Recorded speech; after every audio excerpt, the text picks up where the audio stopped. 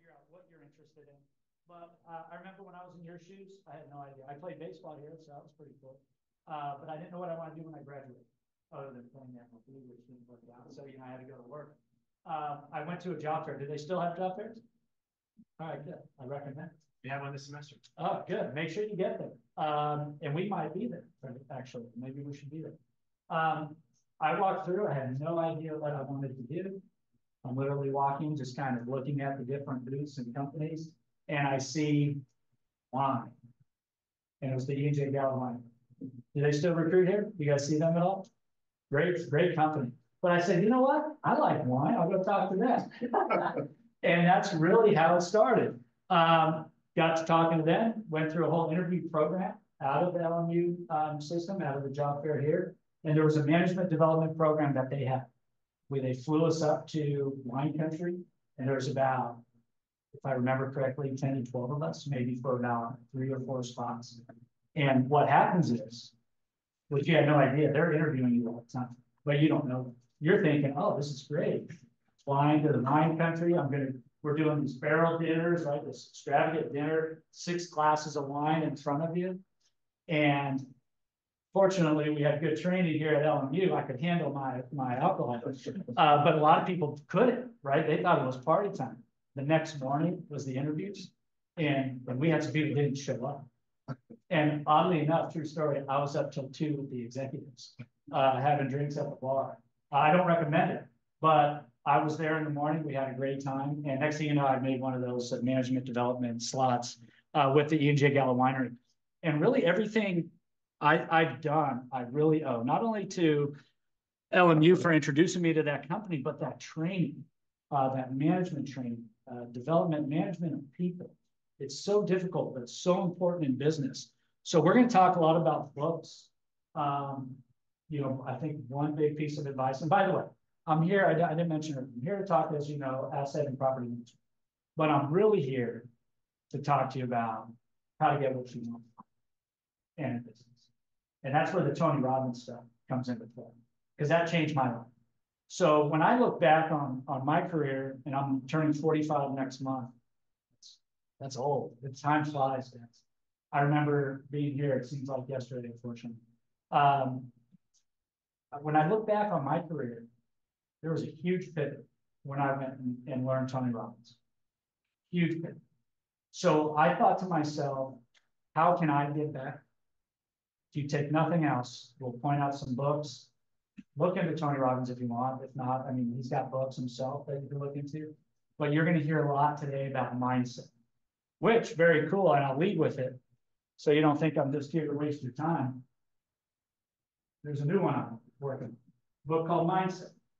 I bought everyone a copy. Unfortunately, Amazon needed a day late of delivery. So it's actually being delivered to my house today. I got the email. It was supposed to be there yesterday. So here's your first assignment. If you want a copy of Mindset, I bought 20 of them. Covers us. I don't know how many on Zoom, but the first 20, hit me up on LinkedIn. If you're comfortable with it, just give me your address and I'll send it to you. I don't need 20 copies. And I really wanted to give that to you guys as a gift. So if you're cool with it, just the mailing address, whatever it is, say LMU certificate program, and I'll be happy to send you a copy of the book. And I'll try to write a nice little note in there for you as well as a reminder. So that's my LMU story and into E&J Gallo Winery. After 5 years, I left the winery. I was managing the state of Nevada, so 3 distributorships with them. And after 5 years, I said, I'm young. Some of my friends left and went into medical device sales, all money driven. I don't make decisions based on money, but when you're young, I wanted to make more money. So that's what I did for another 5 years as a sales rep, selling aesthetic lasers to dermatologists and plastic surgeons, like hair removal, type and skin resurfacing stuff. So I did that for 5 years. So you can tell I get the 5-year itch. And then after that, I went and joined Moss Company, where I am currently today. I went into Moss Company for business development because that was my background, sales. When I joined Moss and Company in 2011, we had just under 4,000 units. And when I say units, I mean doors, multifamily apartments, or doors, home units or doors in the industry. We also have a commercial division of about 2 million feet. But when I joined, remember all that E&J Gallo management training. And this is another great thing to take away. Whatever company you go and work for, you start your own. If you work for someone else, if you add value, create value for the company, you will pay your way, right? It's hard to do. There's a lot of people that will be hired to do the job requirement, but there's very few people that will do the job requirement and add value on top of it. And as long as you're adding value, you're priceless to the organization, and they'll do whatever it takes to keep you. So with that in mind, at Moss, again, sales background, I didn't really know much about real estate. I wore a suit every day in the medical device world. And when I got to property management, what do you guys think of when you hear property management?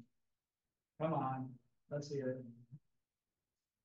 Most people say the old man or woman in a robe, right? Coming out like out of the apartment to help them to collect rent. Does everyone think of property management like that or not? Is that old school? A little bit in the back, cool. Yeah, the big guy in the pickup truck. Pickup truck. Yeah. Okay. All right. Well, it probably wasn't too far back then. Now it's come along where rents are today and level of services. We'll talk about that. It's definitely much more professional since a lot more money came to the industry in the last really 10 years, right? 12 years. When you think of it from a business standpoint, from an investment opportunity standpoint, a lot of capital came pouring in.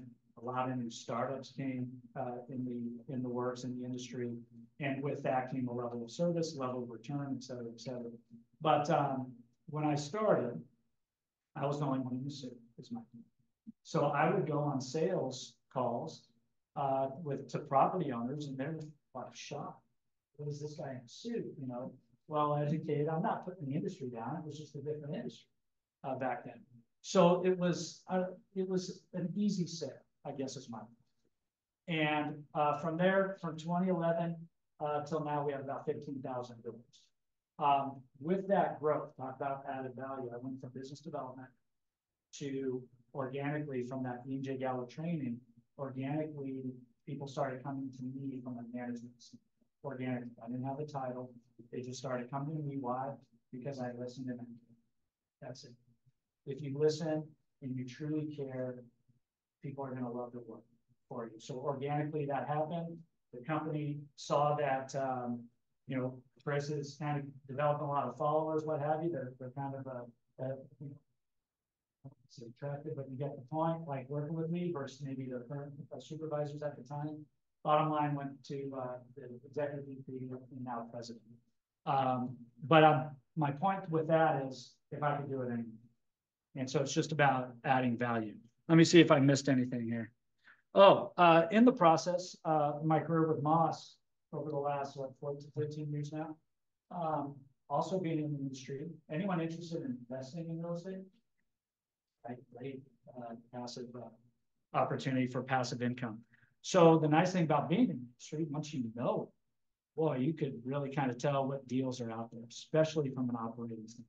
We'll talk about that today as well. So over the years, went in, started investing with clients, which was really cool. Bought a couple of buildings of my own. And most recently, if you could believe it or not, the last two were office buildings, right? And everyone's going, what the hell are you doing? Well, it's a good story. It's in Westlake Village. They're full. I'll tell you more about those as well. But yeah, a little risky. I'll give you more details on those if you guys want to hear about it, because I know investment becomes very popular. So that's a little bit about me. I think the last thing I want to mention, and Mr. Felton here is the same way. He's also an LMU grad from 01. We both played, we get to have the privilege of working with him now. We were both here at LMU playing baseball. And they're putting our 22,000 team in the Hall of Fame next week, right? Well, next week. Isn't that cool? Any baseball players in the house? Oh, I pitched. He pitched too, yeah. Where are these baseball players? Every time I come to this class, there's no damn baseball. You know, they're just like me, walking around, you know, not knowing what to do. Maybe thinking of going to MLB, you know? Any questions on my past of what I shared? Don't be shy. Easy group. All right. Any questions on how to get a copy of the book Mindset? It's not my most recommended book. It's one I'm reading now and I really enjoy it. And I just try to get my hands on so much of this mindset, emotional state we talk about today. That's the game changer at the end of the day. I don't want to get to the good stuff. I want to save that for later. Let's see if this is working again. Did it turn off? You think? It might be because I clicked into Zoom that I you. Oh, you know what? Now you muted me. So let me. Is that it? I can just hit the button. Is that easier? Actually, I think we're fixed. Yeah, try now. My fault. Yeah. All right. We already talked about a little bit of the difference of asset management and property management. I believe there are 3 questions at the end of this thing. I kept them the same as last time, so I have no idea what they are. But I'll try to highlight to make it easier for you. I'm pretty sure the asset management and property management, the difference is on. So number 1 is really kind of managing numbers. So if you're a numbers person, do the asset management side. If you're a people person, get on the property management side. Either way, nobody, I'll just ask a question. I won't assume. How many people want to get into property management when they graduate? Yes. Yes, I love you. Because no one ever wants to get into property management. You know, it's something you just fall into usually. But that's fantastic. You're hired. You already know what you want to do. You got a job when you're ready. Yeah, property management, generally speaking, right? Typically, and I love that. It's the first time. But in all other classes, nobody is like, that's the direction I'm going. But it happens. Every story, everyone in the industry I fell into, and there's some story of falling into the industry of property management. But before I kind of dive in further, the good news about property management is it really covers everything in business. I mean, whatever you want to do in business, they're in property management, you can do it. I listed a couple of them up there. So areas of interest. So certainly from a customer service standpoint, if you're a people person, you're hired. They're hard to find, you know, for our on-site teams. We're hiring all the time. If you're an accountant, accounting is your thing. We got a whole accounting department in the industry. Operations, big thing. Finance, you know, asset management. We talked about managing the numbers. Senior accountants, accounting managers, CFOs, et cetera, in the finance accounting world. Construction management. You like construction, building things, managing maintenance teams. That's what this guy's going to talk to you about later. He's our VP of our service team, which includes construction and maintenance. Business development. You like sales. That's in property management. And then, of course, usually everyone's favorite is investment, right? So hopefully, if you're here today, one of those things excites you. It's someone. That's someone. So by show of hands, how many people here are mainly invested and want to learn about real estate because of investment? It's usually the number 1. Okay, that's most of these. Okay, I'll just go through quickly. Well, I won't go through it all. If you didn't raise your hand for investment, is there something else that's more applicable or more higher interest? I mean, operations. Operations. Yeah, you're the operations guy. Cool. Same? Kind of. Who else? Operations or customer service. Nice. Nice. I love it. Hard to find. See, everyone wants to make money, so they say investment. But that's great. Both of you guys. And probably, well, you're expensive. MBA. Any other topics or reasons why you're here, you're interested that is not covered on the book? Sounds like mostly investment, customer service, operations. Anything else? I'm glad no one said account. But it's there if you want, you know. Okay, let's dive in. Anyone bored yet? Yes. We will take breaks. I'll play some music. That's a Tony Robbins thing, right? At any time you want to get up and stretch, go for it. Keep yourself in it mentally. All right. So we just talked about why you're here, what you hope to achieve. But what else other than learning about some of the things you just mentioned? What else are you hoping to learn today, specifically? I'm here to upgrade my mindset. Every time I come to your speech, I always get something new. So well, I'm excited. Now you got to learn. So Shoot. soon. Anyone else? Mindset. I know everyone's probably saying, let's state. It's the most important thing that you could ever learn. The game changer of life. You already know that? Well, oh, no, I was gonna do my thing, do your question. No, go ahead. Well, for me, I was just gonna say, I'm just here. For them, I mean, I'm trying to learn all the different angles of the real estate business, you know, to figure out what I want to pivot to. Yeah. Within real estate. Probably. Good. You talked about adding value. Property management feels like a very strong field in terms of adding value. Absolutely. Absolutely. We're going to talk about that, different types of investments and why real estate for some others, and it all comes down to control, which what you just said, adding value as an operator. Yeah. Like, well, next week, Woo! Financial freedom. Are you just pull up Tony Robbins right now? Is that what you're thinking? That's my thing. Like, stability is cool, but I want to. Hell yeah. Financial I'm trying to freedom. figure out what part of real estate I want to get into. Nice. I mean, I came here to learn about just the real estate, how it's asset management, but I feel like it's a lot of mindset as well. So I can sit here and talk to you guys about knowledge, and I'll get to that slide. But knowledge is potential power. It's nothing. It's potential. I shouldn't say it's nothing. It's execution, right? And you only execute in the right mindset. It's action. Action is power, right? And so I'm totally giving away my slides, but that's awesome. Financial freedom. So I don't want to know if you know, but make sure you put the number on. Don't say it, right? But what does that mean? You know what I mean? And that's part of the mindset. And it's part of writing goals. Now you're getting me excited. And we will be writing goals or typing. I write them or writing, whatever you want to do. But we will be doing a little goal setting exercise today. How many of you write down your goals annually? Surprise, it's Friday afternoon. Yes. For those that didn't, raise your hand. Very important. Make sure you do it. That's another assignment. We're going to do it today. And if you've already done it, nothing wrong with doing it again, because you'll come up with something else, especially the way we might do it a little differently, depending on how you do it. What else do we hope to achieve? Did we cover everything? No, someone's thinking I hope to achieve to get out here. Anyone else? No? All right. I think we're going to Gulp right after this for dinner. So whoever wants a free dinner could meet us at Gulp. All right. Why am I here today? Okay, we're starting to go with Tony Robbins style. He defines 6 human needs here. And I believe you guys have these slides, right? Or they've been sent out, so you don't need to write them all down. Everybody is dominant by, we all have these needs, by the way, but there's going to be 1 or 2 that are more dominant than others.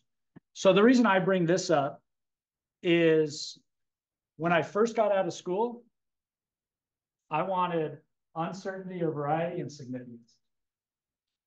This is a young man. I think it's kind of normal in our society, right? You want to be different and you want variety, whatever that means. And uncertainty, variety is like risk, right? The unknown, right? Kind of when you're younger, that's typically normal. Hopefully, as you mature and as I'll say, get smarter, as I got older, now the 2 that dominate are growth and contribution.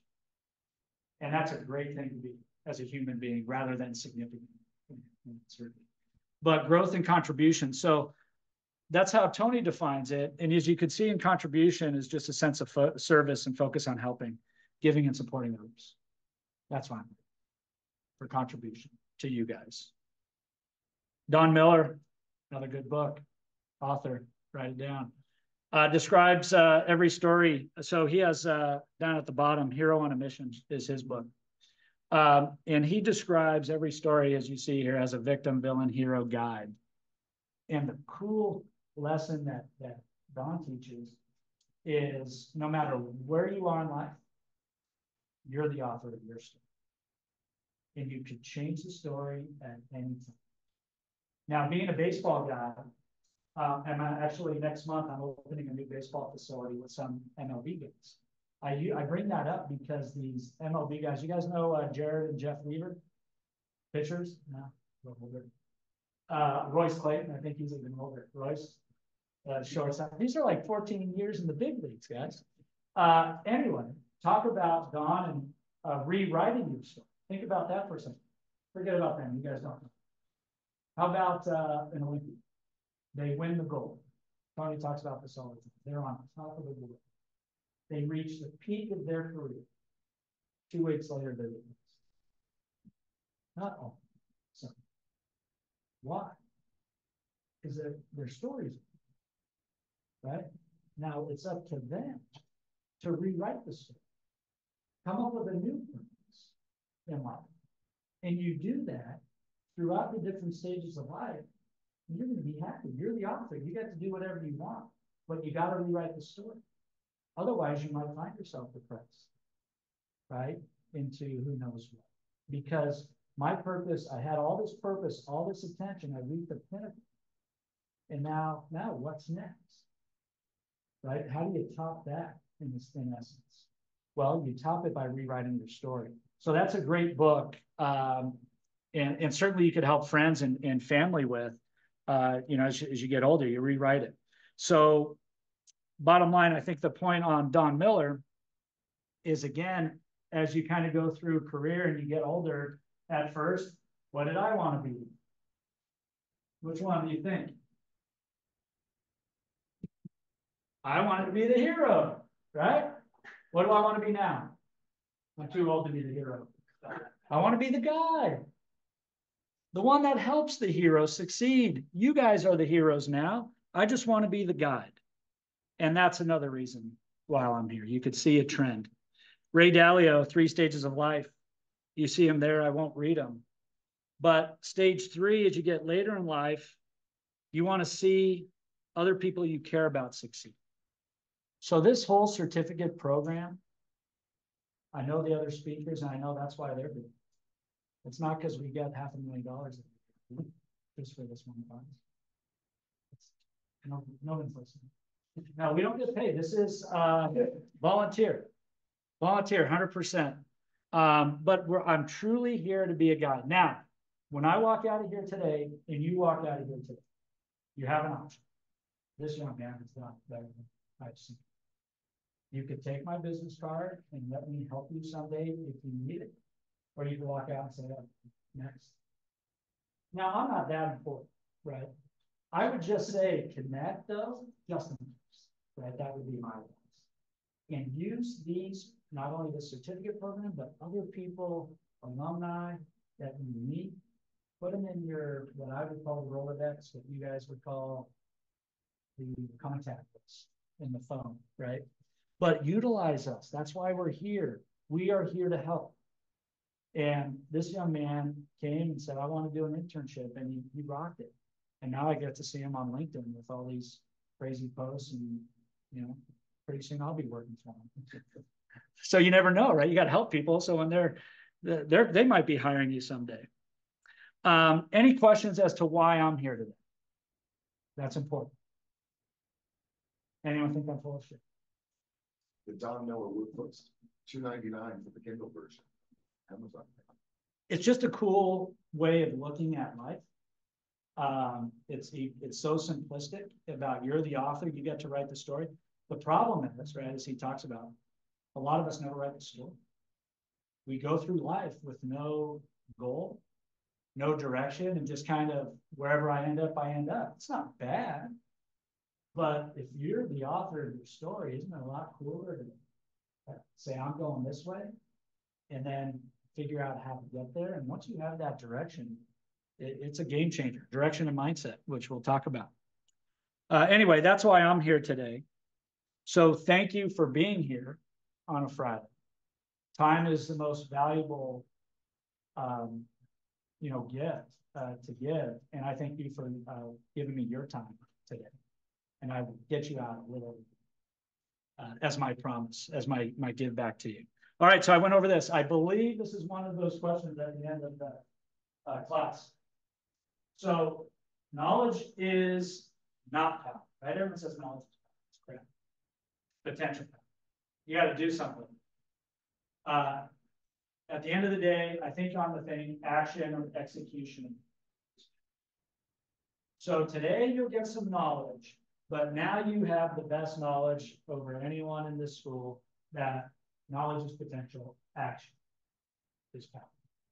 If you leave this class with nothing else but that, go out and take massive action, make all kinds of mistakes, because you're going to learn, and you will be that much further ahead of anyone else.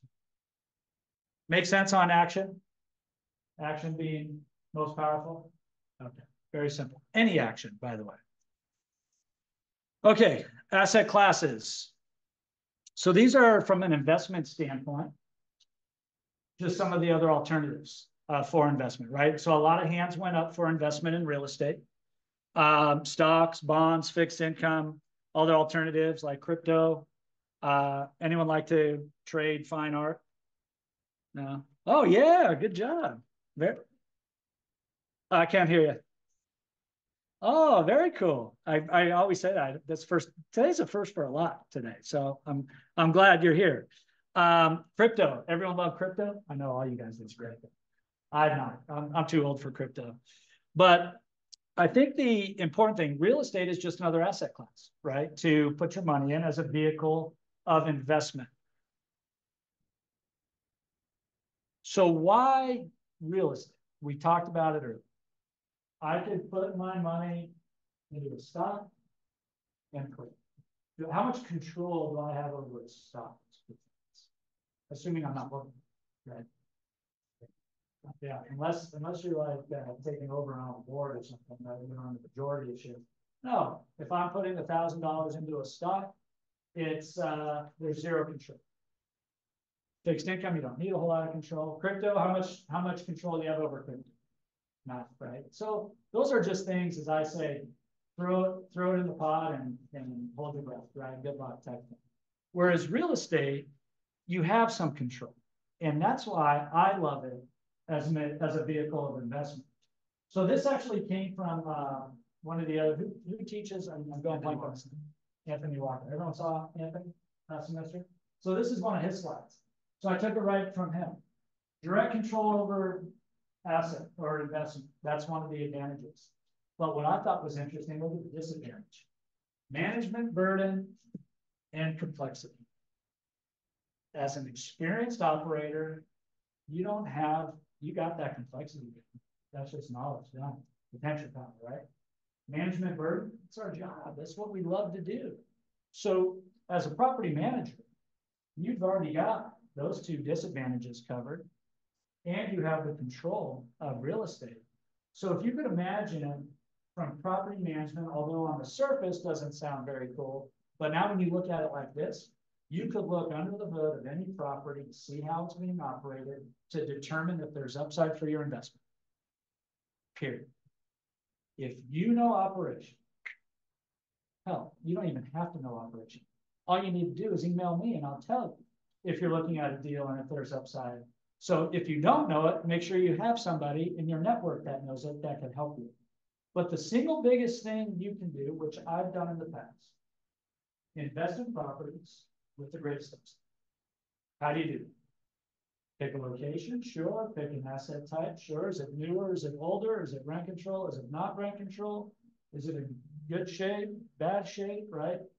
Deferred maintenance, not deferred maintenance, blah, blah, blah. None of that matters. What matters is how is it being operated? How efficient is it? And what efficiencies can you bring as the operator to increase NOI or the value of cash flow? Yes, sir. Lack of liquidity for the interest, like, let's say you did not actually take your asset, or you can pretty much, it's like, what's the strategy? Pay taxes. At some point, right? Because that's temporary money, you're just kicking the can down the road. Yeah. Okay. So at some point, unfortunately, yeah, if you need that cash, you're going to pay taxes eventually, right? In this position. Yes, sir. What it can often be cash out Cash out refi, there you go. If you got a lot of equity, cash out refi, tax free, because it's debt. Right, so that would be another. Just sell the property. Yeah, it's debt, you're covering it, yeah. But cash out, you see that all the time. By the way, a lot of our clients, 15,000 units, a lot, our largest clients have, 1,000 to 1,500 units, so significant portfolios in LA. And that's their strategy. They'll buy, right? They've had them forever. And then with interest rates, depending on the cycle, what have you, cash out refi here, cash out refi there, and they're just getting dump money year after year that they have too much to spend. That's kind of nice, right? That's why but yeah, cash out refi would be a great way to get money out tax free. What did you have, sir? I was actually going to say cash out. You guys are good. But the people that don't fully understand is when you collateralize your building and then borrow against it. That's what Make sense? Means your building's worth, I'm gonna take it down, but your building's worth 2 million. You owe 1 million, but you're gonna take out 200,000 extra, so now you owe 1.2 and you just got that 200,000 cash. You're just increasing. All right, any other questions or comments? Good class so far, I'm impressed. How are we doing on time? Are we done yet? What time is it? 1:36. 1:36. Oh, really? 36? 1:36. Yeah, okay. So I figure break in 15. You guys good with that? Little bathroom break? Okay, so that's why I have this slide up here. Point is, real estate as an asset, as a vehicle for investment, you have the most control over other alternatives. That's my point. And his disadvantages are not disadvantages to us property managers. Okay, so overall goal, whether you're the asset manager or the property manager or a combination of the two, is to maximize value. So we're going to go into value right now, which is kind of cool. And you guys have heard this before in the other certificate classes. But one part of the valuation is a cap rate. You guys remember going over cap rates? It's okay to say no. Everyone knows what cap rate is. I don't want to waste your time. Okay, cap rate. Basically, here's the definition up here. But basically, it's if I buy this asset, you can throw away the debt first. But if I buy this asset at such and such price, the cap rate is the projected return I'm going to get on that investment, right? So before interest rates, so cap rates are going to follow interest rates for the most part, although it's a lag. And what I mean by that is when interest rates were really low, call it 3%. So that's basically you're able to borrow money at 3%. Cap rates in LA, some of the beach cities especially, you could get a cap rate at 3.5, under 4% bottom, which means people are willing to pay you more money because they're willing to accept a 3.5% return on that investment, right? So that's what it was. As interest rates have gone up, that cap rate goes up, right? Because who in their right mind wants to borrow money at 6.5% to make 3.5%, right? So it's kind of a factor of interest rates at the end of the day. Cap rates do vary. I think it's on the next slide. Oh, by the way, I'll show you this might be on the end of the deal too. Here's your property value equation. NOI, net operating income, divided by your market cap rate. So that's where the cap rate comes into play on your valuation. I know that's a whole bunch of BS, but when you break it down, it's pretty simple, and we will be breaking the NOI down as well. But just remember cap rate. Cap rate. Oh, I got a couple slides on it, so I don't know. Really, I was going to say is an external influence. Cap rate you have no control over. If you buy in Manhattan Beach is going to have a low cap rate. If you buy in San Bernardino, you're going to have a higher cap rate. These were old cap rates. I didn't update them. But just to give you an idea, look back in the day, 2.5% for most of Beach. So when you take an NOI and you divide it by that cap rate, right, that cap rate, that valuation flies. So a 2.5% cap rate is insane. That just means Hermosa Beach is expensive. Look at that, Hermosa Beach. I saw the high five. Any questions on cap rate? Do you have any control over cap rate? Yes or no? No. The market dictates the cap rate. And it's usually dependent upon interest rates. Higher the interest rates, higher cost of borrowing, typically the higher requirement for return of a capital. Make sense? Okay, so that's the external influence. We said cap rate is part of the equation of value. Now we're going to go to NOI. Net operating income. Here's your formula. Take your income of the property minus your expenses. Gives you net operating. Pretty cool. Pretty easy. So your equation,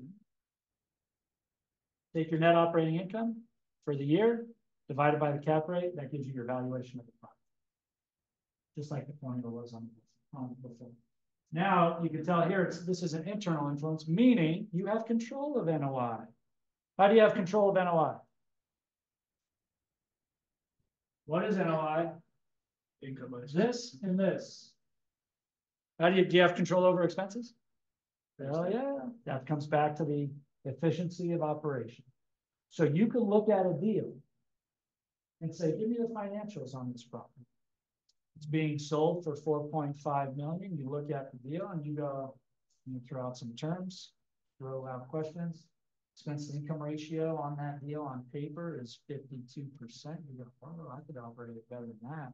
And their evaluation of 4.5 million is based on that higher expenses, a higher income expense income ratio. You could then say, wait a minute, I could operate that at 42%, 10 points less, do a calculation and say, wow, that building's actually worth 5.5. So I'm going to go ahead. And that's all you did was look under the hood of how they own. Don't ever take the broker's word. All the brokers. They'll tell you what the NOI is and the value. No, you go and look for yourself and send it to me. Or once you guys are pros at this, then you'll be able to do it yourself. Do you have control over income? Yeah, absolutely. Sure. LA makes it hard, right? With some of the rent control laws, which, you know, we can talk about that. That'll be a discussion. I think that's a hot one, right? Especially so you might have limited control, but let's remove rent control for a second, which just rent control for those that don't know, it's the different jurisdictions or cities that put a maximum rent charge that you could do per year. Which through COVID, the last 4 years, you can do it in LAC. Starting February next month, it's the first increase in 4 years.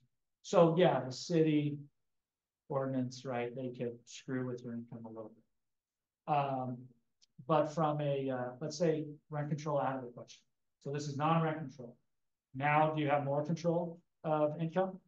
What are some of the ways you have control of it? What you rent it for? Increase rent. How do you increase rent? Let's say you're in Hermosa, you're getting 4,000 for 1 bedroom. How do you get 4,200, 4,500? Improve the property. Yeah. You can improve the actual property itself, renovations, upgrades.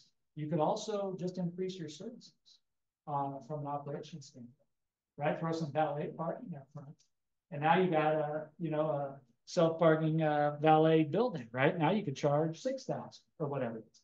So yes, you can manipulate your income. You can also go lower, right?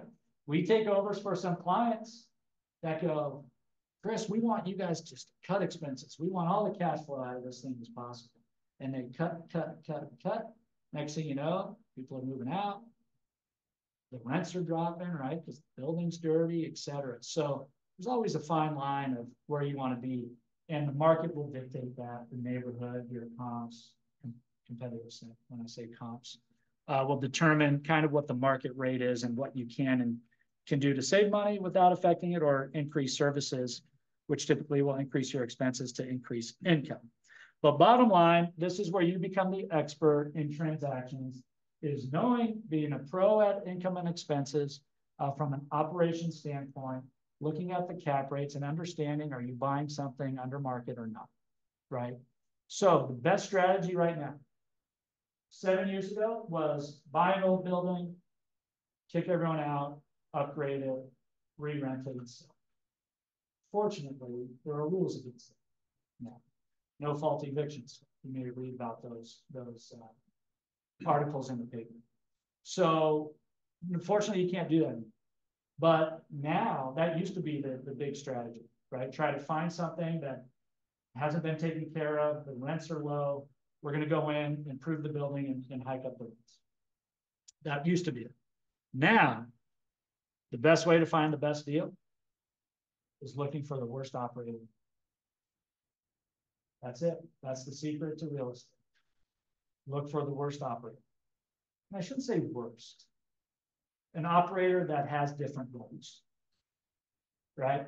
That could be, as an example, and I don't want to paint with a broad brush, but let's say you hear the term mom and pop homes. So that might just be, let's just say an older couple, for an example, has a building, a fourplex, a twoplex, whatever it is, 8 units, it doesn't matter. They hate vacancies. They hate showing the units, right? It's a waste of their time. They don't understand marketing. They just want a referral from the neighbor to get someone in, paying $1,500 when the unit is actually worth $2,000. So that's the type of operational opportunity that exists out there. So if you want to invest now, just find a bad operator. You can usually look at the building and see who the bad operators are, generally speaking. But that's a little secret, and we will get into expense and income ratios and all that stuff, so you understand what you're looking for, what you're looking at when you look under the hood of an investment property. So back to our goals. Maximize revenue. As a property manager or asset manager, your goal is the same. Maximize revenue. We talked about increasing services, improving the building. Bottom line, we need to increase income for rents. What are some other ways we can increase income? Add laundry, storage, parking, you name it. All those are ways to increase revenue. So you could get creative. You could have a concession stand, whatever, vending machines, things of that nature. And then at the flip side, you want to minimize expenses, because the more you maximize that NOI, the more you're maximizing what? Cash flow and NOI and value. Yeah. Here's another book. Raving Fans. I think it's just called Raving Fans. Our goal is to create raving fans. Great book. We talk about raving fans throughout our organization. That's one of our goals, day to day, all processes. We want raving fan clients, property owners. We want raving fan tenants in our commercial buildings, and we want raving fan residents. Not always, but that's our. But it's a great book, easy read. And they talk about, raving fans, how you have a customer for life. If they're not a raving fan, they'll leave you when they get the next best option. So consider that too. And if you have a boyfriend or girlfriend, you want a raving fan there, or they'll leave you too. No one's laughing at my jokes today. That was too real. That was too real. There were some breakups last night. Sorry. Okay, different asset classes within real estate. We got residential and commercial. Pretty self-explanatory, right? Multifamily is apartments. That's just another name. You guys probably know that. Sometimes multifamily is on the commercial side, but it's also residential. People live there. So call it what you will, but those are some of the different asset classes. So when you say, hey, I want to invest in real estate, they're going to say, what asset class? What asset type are you interested in? And that's office, industrial, whatever it is. I think you have a question. And your short-term vacation. What did you have a question? Okay. Well, what do you mean by multifamily? Is that just multiple businesses in one? All I was suggesting is sometimes apartments on multifamily, you will see under the commercial number. Okay. So it just depends who you're talking to. I put it under residential because people live in. Yeah. Is mixed use mixture? Yeah, absolutely. Mixed use. Good job. Mixed use, everyone know what mixed use is? Usually, could be a variety of things, but usually retail at the bottom, apartments on the top. So different asset types within the same property. Very popular, obviously. A lot of mixed use properties out there in LA. A lot of new development with mixed use. So very cool. What do you think, speaking of mixed use, what do you think are some advantages of mixed use? Say apartments above retail versus a regular apartment by itself. Income, more income, heck yeah, what else? A little bit less risk, like for example, in New York, we had some office buildings that were not full, but the retail on the bottom was still giving them the cash. Yeah, spreading across asset types, a little diverse, yeah, good, less risk, diversifying, what else? Think services. We talked about increasing servicing, increasing rent. Maybe you have a restaurant downstairs that will bring food up to the restaurants or to the residents. Similarly, maybe you have a dry cleaning downstairs that will come do door-to-door service, right? You could increase their business with the services of the building. So yeah, mixed use is a great new trend. And we've done a lot of lease ups. Lease up just means brand new construction. You got to lease it up, right? It's going from nothing to something. And we find when you have a mixed use building, usually the retail is the last to be built out and moved in. So people are moving in.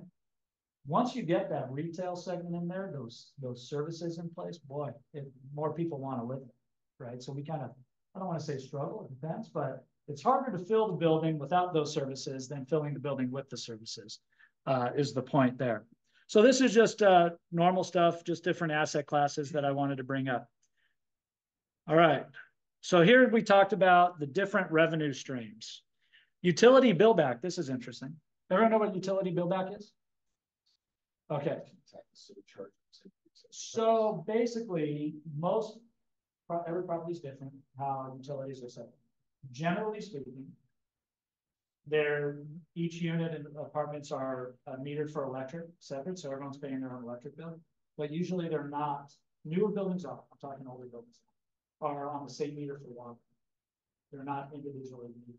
So in the past, the landlord would pay all of it. But now billing out, right? The law says you could take a pro rata share. You could take that $1,000 water bill per month and spread it across your whatever number of units as a pro rata share. So it's utility billing.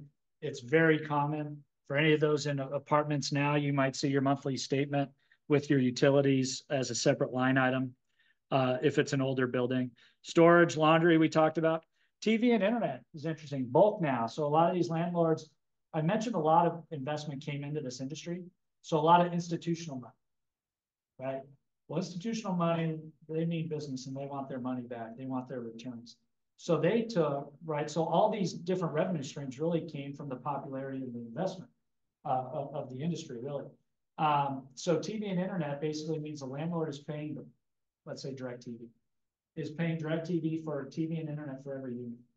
And because it's a bulk deal, call it 100 units, 50 units, whatever the building is, they're getting a discount price. So maybe it's costing the landlord $35 per door or per unit.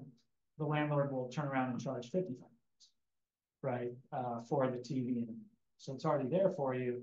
And then there's a little upcharge. So that's just another example of revenue stream. We talked about vending, common area rentals. If there's a big kitchen, game room or something, you want to throw a party, you could pay for it. EV charging stations now. Car charging stations are all over the place. So there's an upcharge usually for those stations to be used on site. Then you also have pet rent. You got a pet. Everyone loves their pet. You're going to pay for the pet rent. That's another big thing. So none of this existed. I don't want to exaggerate, time flies. Certainly 10 years ago. It would be weird if you're charging someone for their pet. I'm guessing maybe longer, 10, 12 years ago.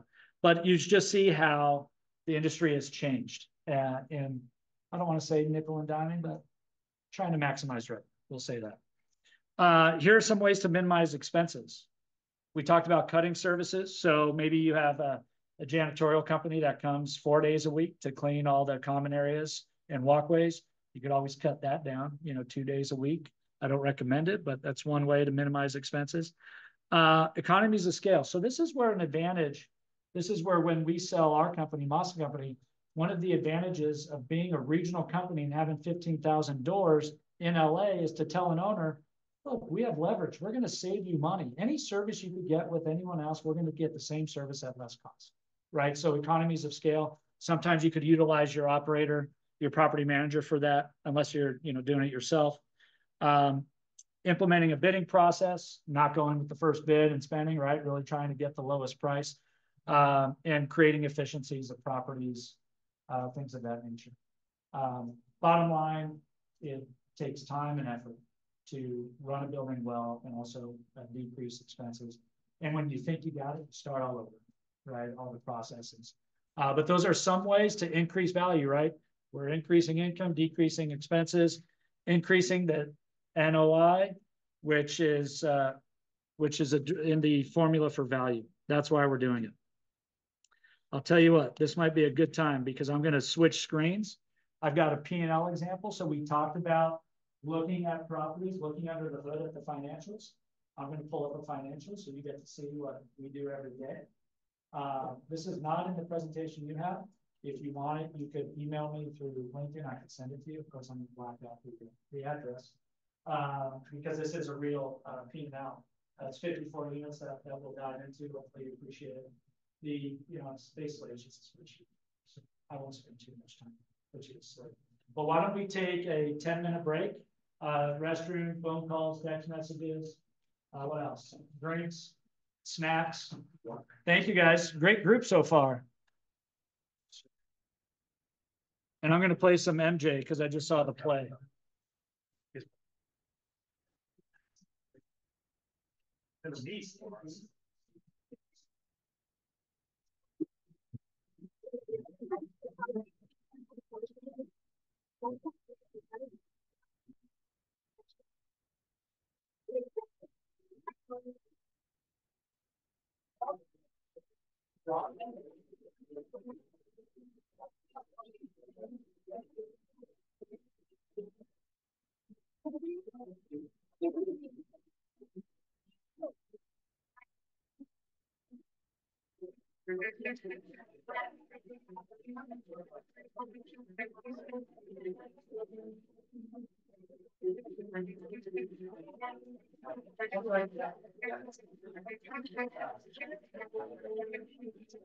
Yeah, totally.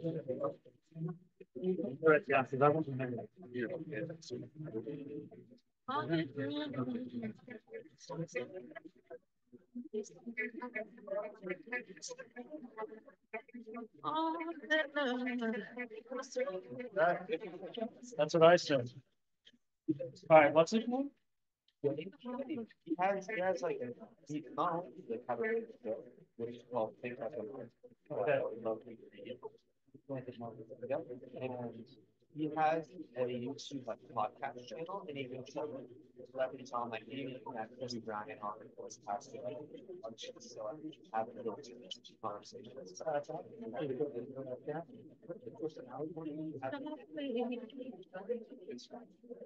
I am actually. Oh, right now. Yeah, I don't have to speak the right. I was just Yeah, probably. Yeah. probably yeah. All right. With this author, I would love to. What part-time person? Part-time. And What is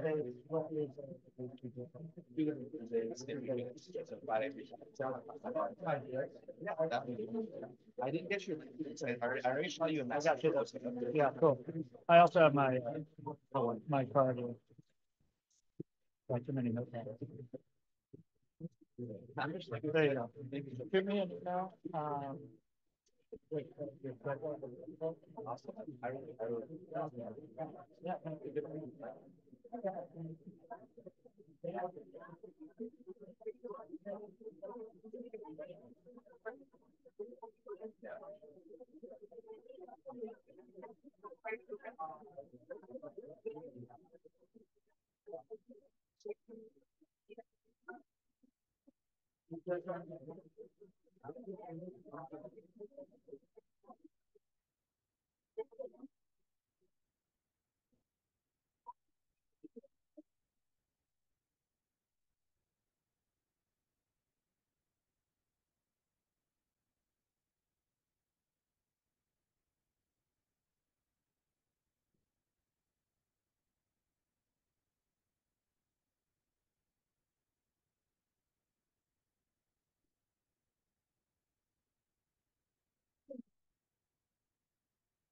Hi there. Yeah, I just You're big hi. thing. Oh, yeah, thank you. I mean,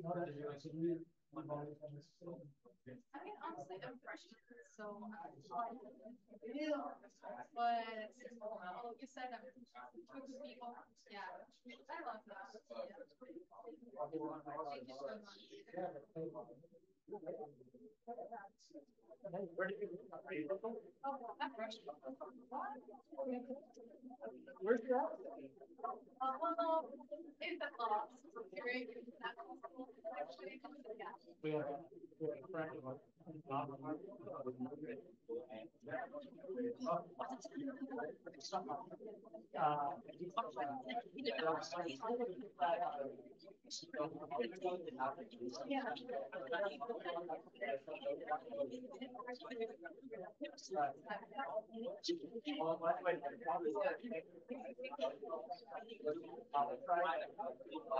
For another hour and a half. Nice meeting you. What's up?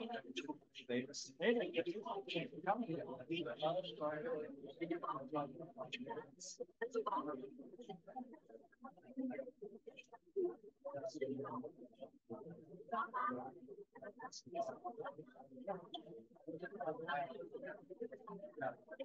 But you know what? I can also, we have a lot of vendors, right?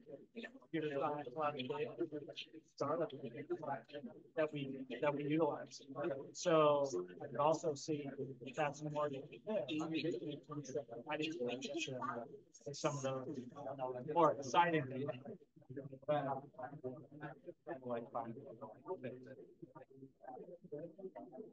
Well, nice. Thanks for that.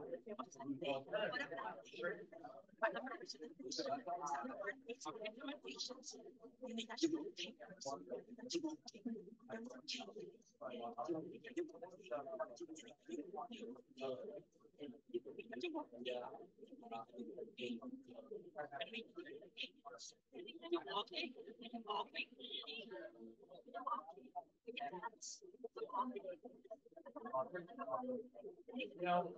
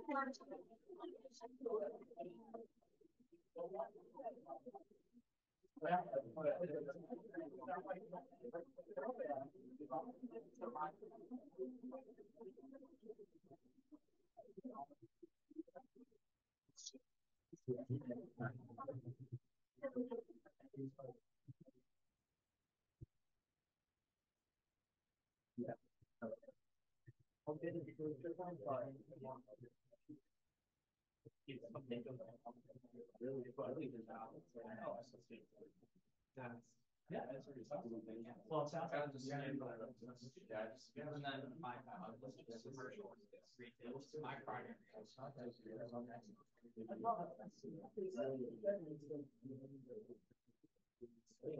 that's supposed to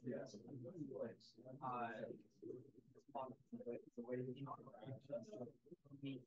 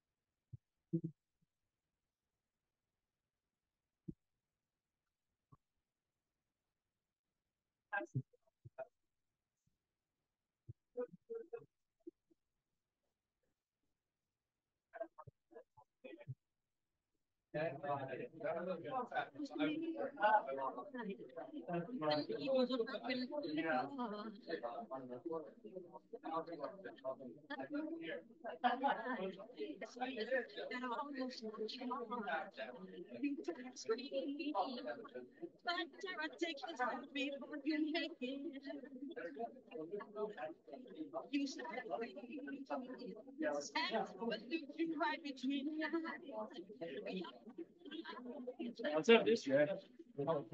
What's your name? Denzel, I love it. Baseball. Yeah. So I did. I'm playing water polo. Yeah, you get no conference. Yeah. Congratulations.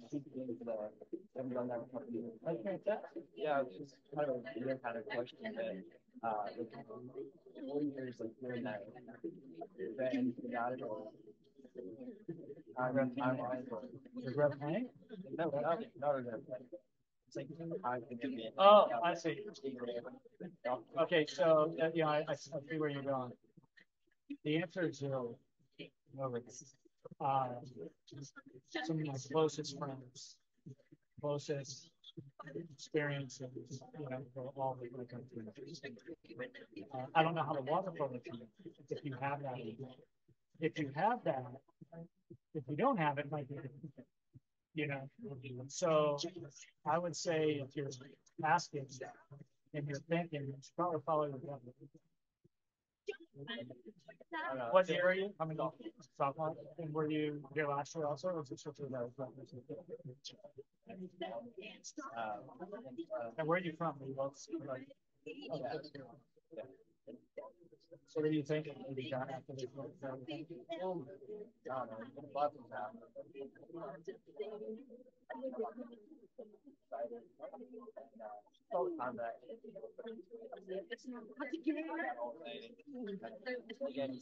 know. I'm kind of looking at this and seeing like where I can go, get internship from it, like really worried.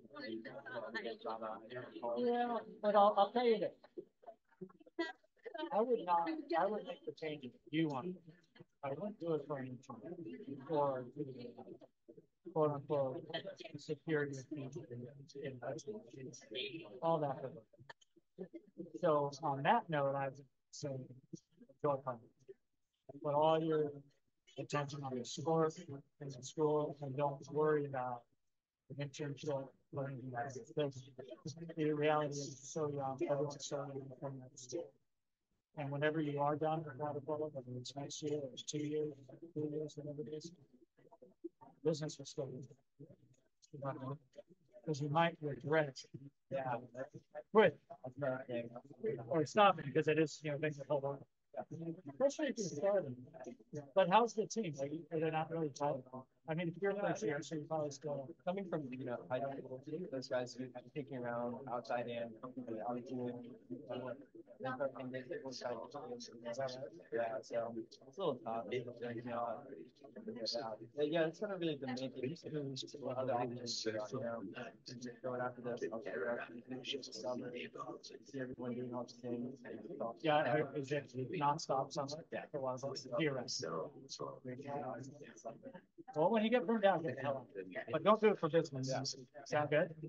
Yeah, not doing my project. Yeah, you got it. Good luck, man. Congrats on the conference. So does that mean playoffs or right now, or I mean, is there something after the conference? I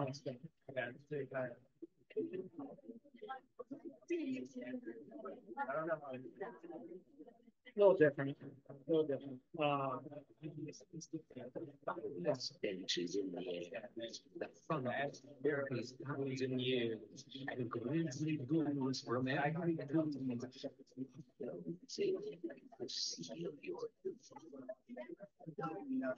you're like you said, it's like different. They got kids. Well, if you're not getting what you need out of it, that's but whatever you decide, good one. Yeah, just I'm also finding that I can't balance doing this and having like it's nice to get a break instead of like getting into those 3 hours and fine. Yeah, that's kind of how I look at baseball. I was never pro-bound, but it kept me in school, get good grades, focused, a set of friends. I loved it. Yeah. But it was that more team aspect, which is what found it. But maybe you're pro. But either way, I wish you luck. It's great. Athletic. I mean,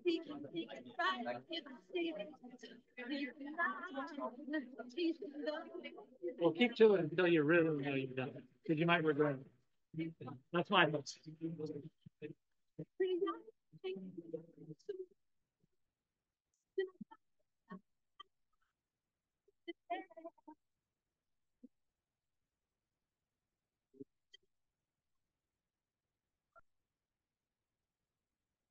Good, man. you want me to talk to you after or right after? I know you probably. Yeah, if you don't mind, I'll be here after. Okay, sweet. Is that cool? That We'll end early. We'll end early. Okay, sounds good. But yeah, I look forward to it. And we'll have another break too, probably.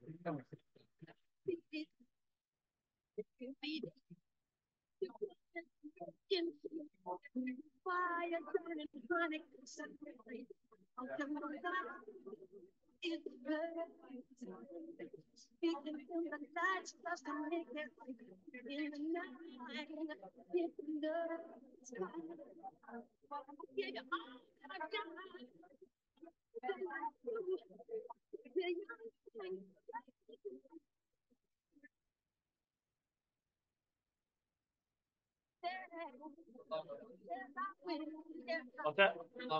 Oh, you do? Good. All right, 1 minute, 1 minute. It was fun. Enjoy numbers. I'm just going to turn it up and end all conversations.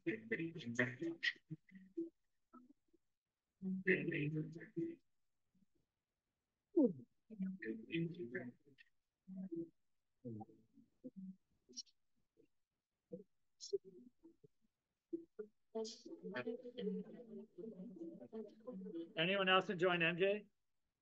Yeah. Everyone know MJ, right? No one's name's that. You never know. That's how old I am. Is everyone back? Hopefully. All right. The promised P&L I told you about. Everyone, if you have a phone or whatever, get a calculator because this will be fun. I'm just going to go over just a few things. Quick intro. I will put you to sleep if we start the Zoom too long. And I think Brian Tupman's ready to go and present you too. In our industry, we're calling this P&L, right? Profit and loss statement. You have all your different income and expense categories over here, your accounting codes. And then you'll see, I ran this for the end of the year, which is December. So in this custom report, I ran it for December, so last month, but it's going to give you a trail of the 3 months prior. So you're going to see all this is the same, but it's for each month, right? So September, October, November, December. Make sense so far? 4-month picture. Then you're going to have the year to date. So because it's December, this is the end of year total numbers. And then you're going to have the year to date, how it compared to last year, right? Pretty important from an operations standpoint. Prior month average, one of our partners came up with this that he liked, and basically for that category, we'll give an average per month just to kind of, are we in line or something out of whack? Your percentage difference for that category year over year, and whatever that percentage in the dollar amount, and that's the variance between 2023 versus 2022. This in particular, you'll see everything above total operating revenue. We talked about income. Here are all your different income codes. So we talked about utility income. There it is. Anything we collect would fall under that. RSO fees, these are city fees from the city of LA. Renter's insurance, laundry room income, you get the idea. All the income that that property is producing for the client. Any questions on that? So when we're looking at income, one thing I always look at, no matter where we are in the period of the year, I'm looking at my year to date. I'm sorry, I moved it. Let me go back to income. It moved too much. Okay, here's your income. I always like to look at year to date. So this is for 2023 and how we did versus last year. And I love looking at this. Right. So this is the rent control building, and we have 5% growth in income. Then you could just determine, okay, where did that 5% come from? Look at the top, rental income. Total residential income 5%. So that was the driver of the growth, right? Was it utility? Was it laundry? Did someone move in with a bunch of pets? You know, what's the reason for the income? So now I could call this client and say, hey, in a world of no rent increases, we still increase your rent 5%. Now, how did we increase rent 5%? What would be some of the factors? If you can't, in the city of LA, rent control, legally in 2023, we could not increase rents. So what do you guys think? Some creative thinking here. How could we get that number to increase 5%? Anybody? So you have other incomes that will contribute to the bottom line. But I'm talking specifically at the top, so I'm a little short. No, that's okay. See the 5% up there under total residential income. So everything up there is rental income only. But you're right, you could still increase by other sources of revenue. But how do you think income, what are some of the ways income might go up or down when you can't increase rents? Maxing out occupancies. Occupancy, huge year-over-year occupancy. So it would be interesting to see, did we have a better average occupancy in 2023 versus 2022? Occupancy is huge. You want to get fired as an operator? Slack on occupancy, biggest red flag in our business. So we talk about KPIs, key performance indicators. Occupancy is number one in our business. Good, occupancy. What else? Occupancy is the big one. I'll give you the other. Remember, it's rent control. So you might have units that are under market. If they move out on their own, they went to another building for whatever reason or moved out of state, you could take that unit that was maybe being rented at $1,800 a month. Now you could take it up to $2,200. So just overall unit terms in a rent control environment, just by taking it up to the market rate when someone moves out on their own, is another way to increase income. Generally speaking, as a landlord, if you're the property owner, do you want that low-paying rent-controlled unit to move out? Yeah. That's what you're betting on when you're buying something like this. You're not trying to kick them out, but if they move out on their own, you're thrown apart, right? Because you just increase your NOI and valuation. I'll give you a real life example. I told you at the intro, I bought 2 buildings. They're 8-unit buildings. One's by Paramount Studios in LA. Right now, we're in the eviction case. Rent control, protect the renter, right? This is what happens in the newspapers, in the media. When I bought it in 2015, I had a bunch of low-paying rents. People paying $750 in a $2,000 unit, half the building. I still have those same tenants, and I'm fine. Live there as long as you want. I'm totally cool with it. That's not my goal to kick them out. But one of my low-paying residents, during COVID, he didn't pay balance.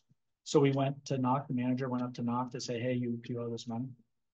Someone else answered and said, oh no, I paid him rent. He's subleased. So this guy is now the landlord, probably making more money than me on the one unit, subleasing the unit. So believe me, there are bad actors with landlords trying to kick low pays out. And it shouldn't happen. But landlords also get it, right? And this is an example. So when something like that happens, you give what's called a 3-day cure or quit, basically cure the situation or you're done, 3-day notice. Of course, that person is still there. We knew, I mean, who knows how long he's been subleasing this done, but because in COVID, you're kind of hands off. And so we went to court and now we have a jury trial set up for February 1. So we'll see, you know, who knows what he'll tell the judge and who knows what the judge will do. But there's a good example, unfortunately, of a resident taking advantage of the rent control laws and not moving out, but just subleasing it. Does everyone know what happened there? He's subleasing it for, call it 1,800, whatever it is, and he's paying $700.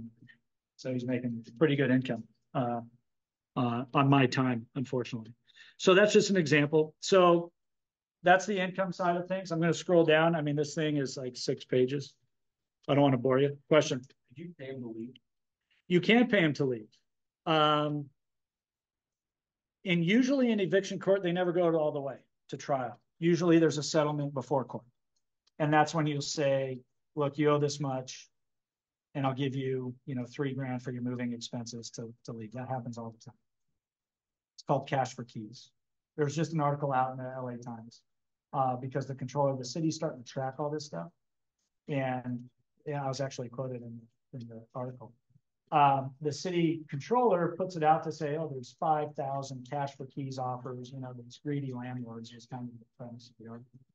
But the truth is, what happens with these, what are still considered cash for keys, is remember COVID, a lot of people ran up balances. So they were owing our clients $30,000, $40,000, $50,000.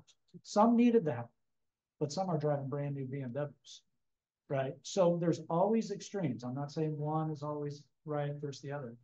But what happens is in that scenario, like February 1 is a due date coming up for some of that COVID past debt is coming up February. So if someone has $30,000, maybe they don't have it to pay. So then the landlord would say in February, okay, now we're going to go to eviction.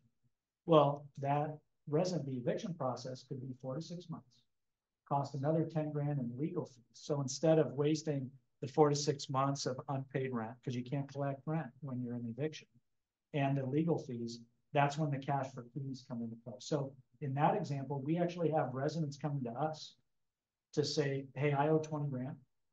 I don't have the money to pay. I will move out, you know, in February if you forego what I owe you. So that in the city of LA is considered cash for keys. And so we have to submit that paperwork.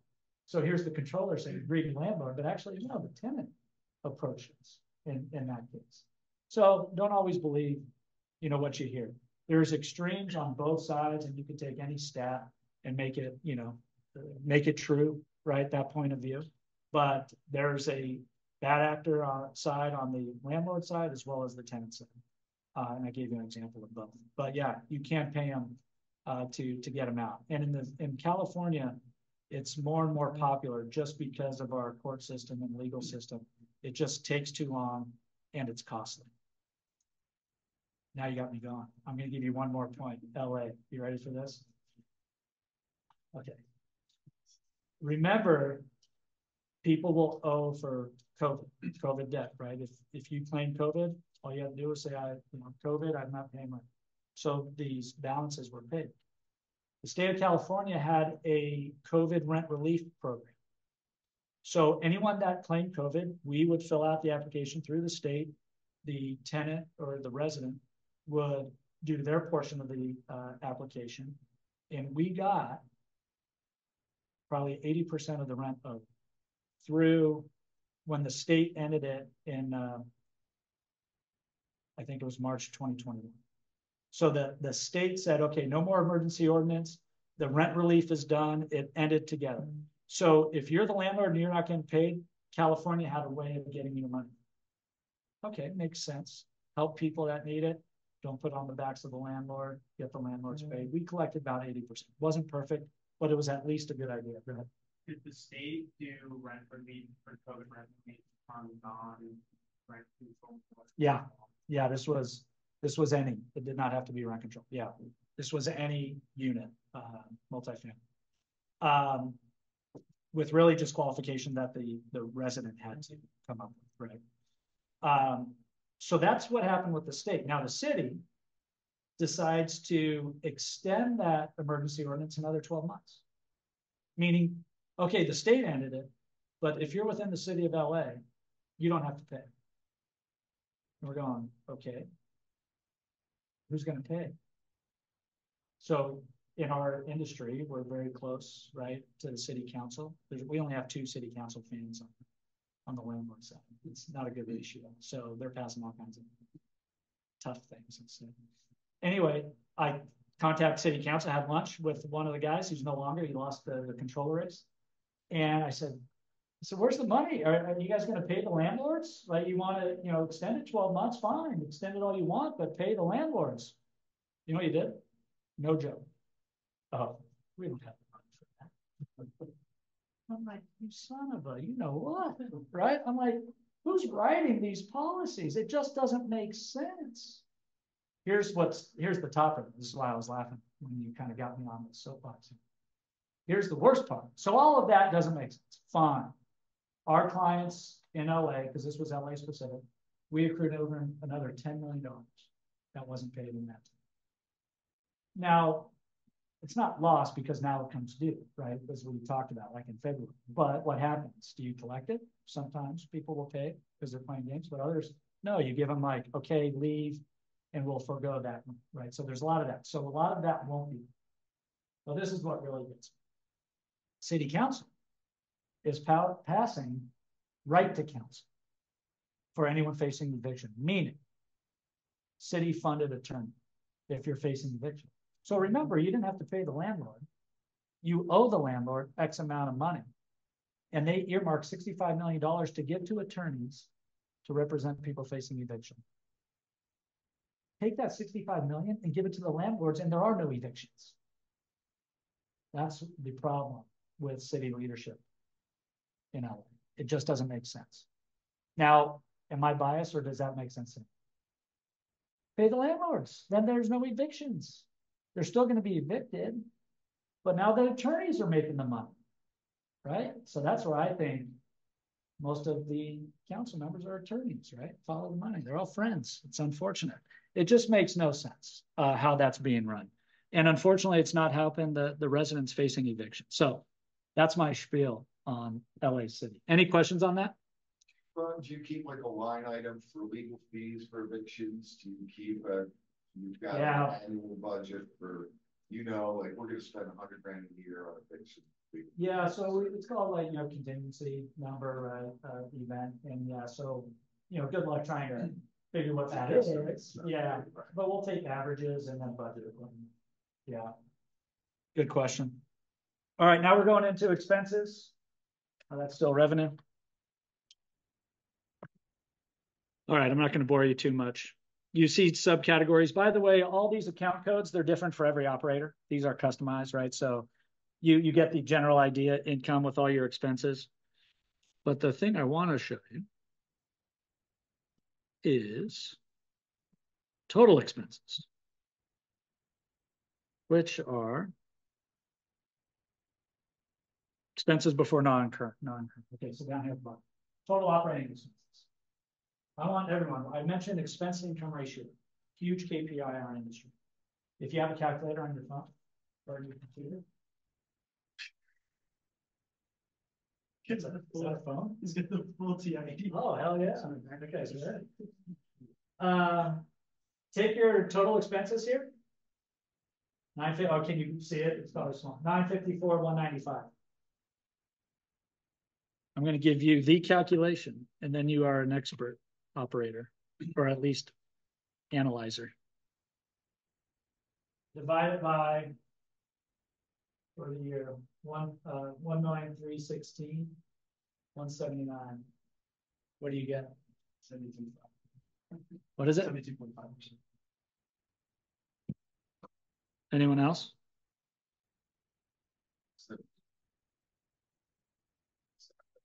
72%. Something didn't work out there. I want to make sure. So 3, did you guys use the, oh, hold on. Yeah, no, 954, right? Gotta love when a plan comes together. And the 1.3.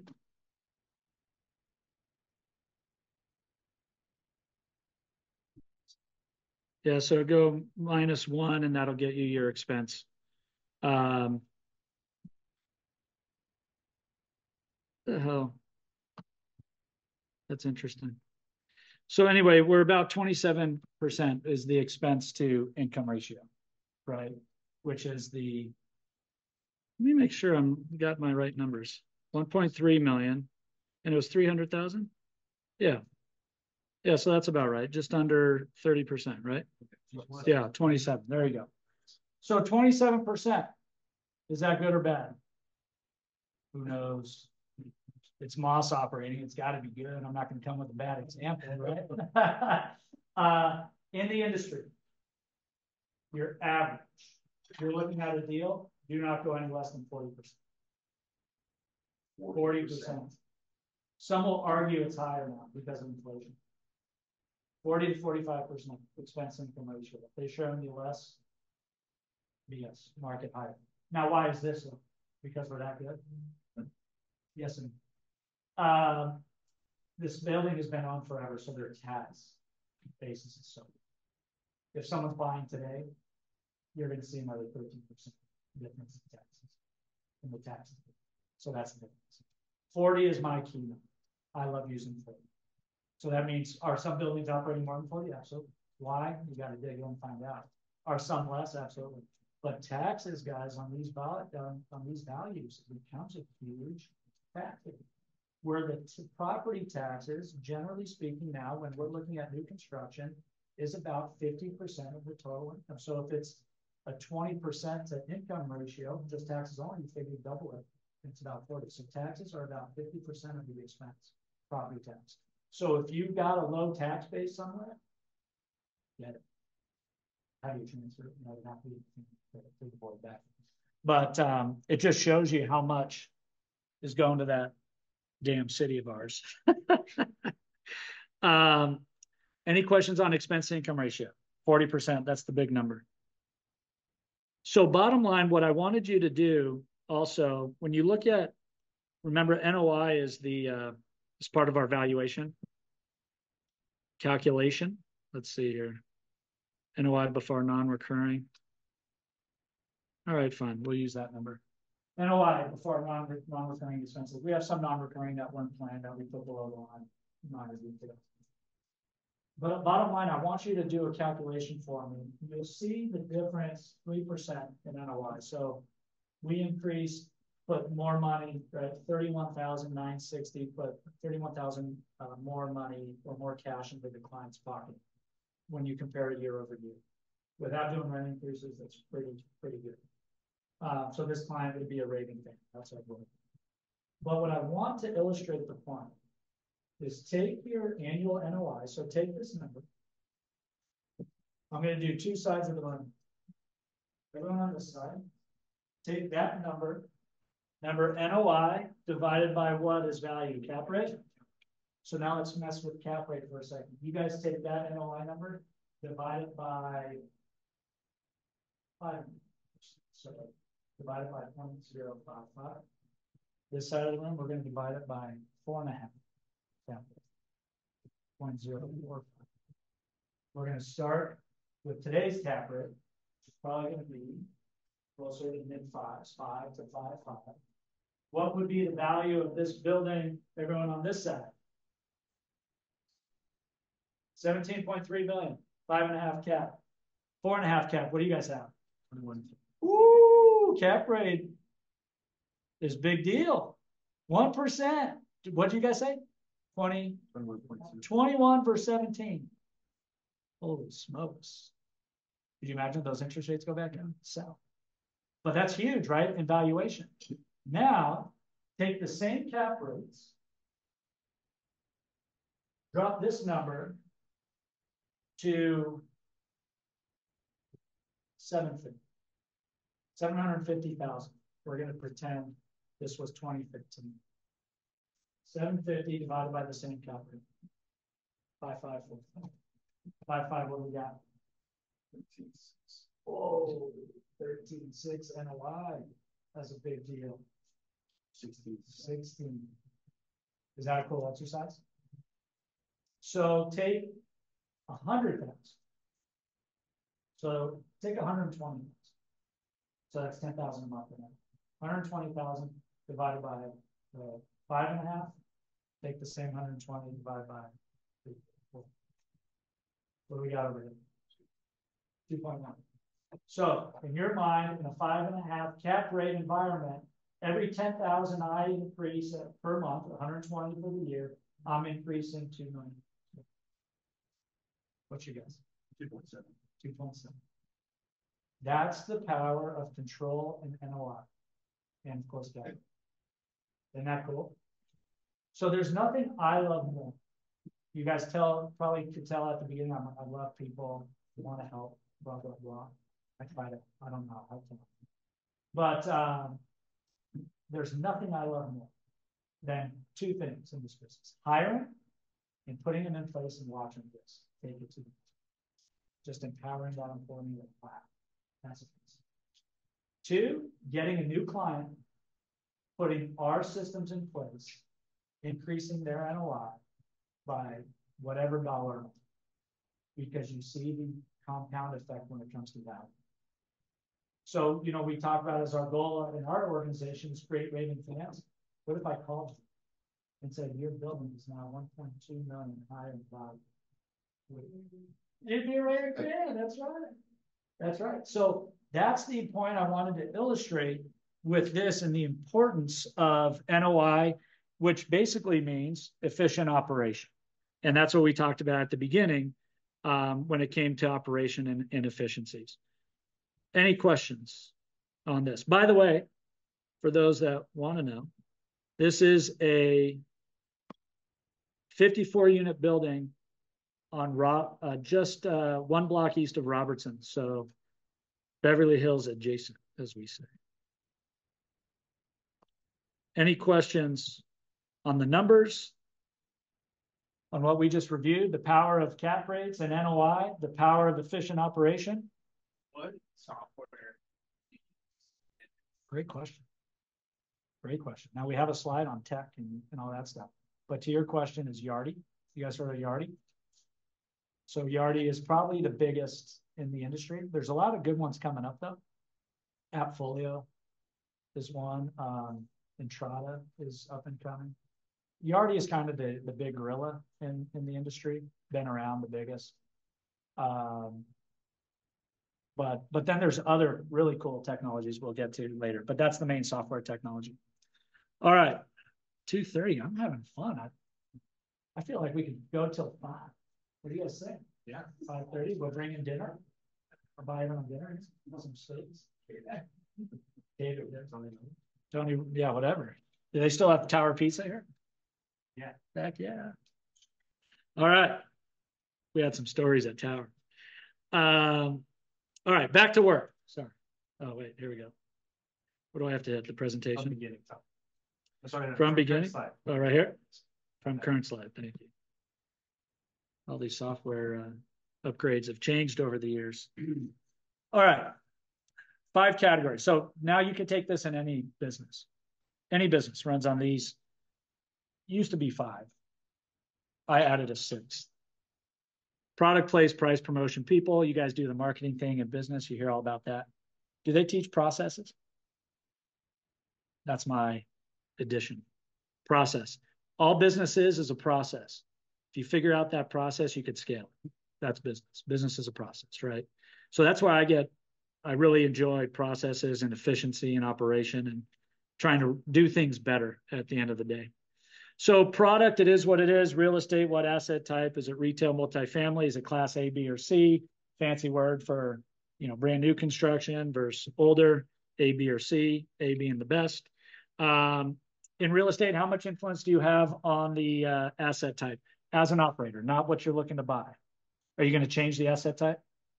Well, we are in one case. Where were we talking? Where'd he go? Oh, there you are, right in the middle. They're changing an office building and putting into multifamily. So in that case, they are changing.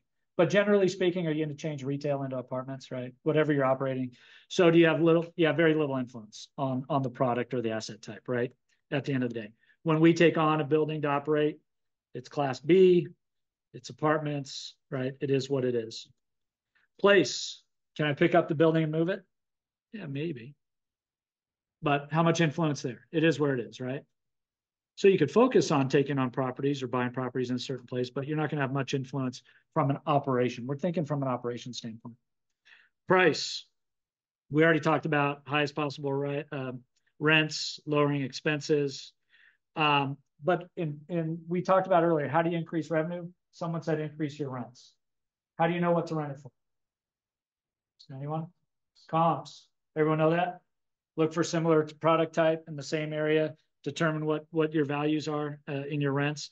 So pricing, you can move the pricing. That's usually very important in the business. So I always look at these 6 categories as if a building is not performing, right? We have all our KPIs, something's off. This is what we do to go down.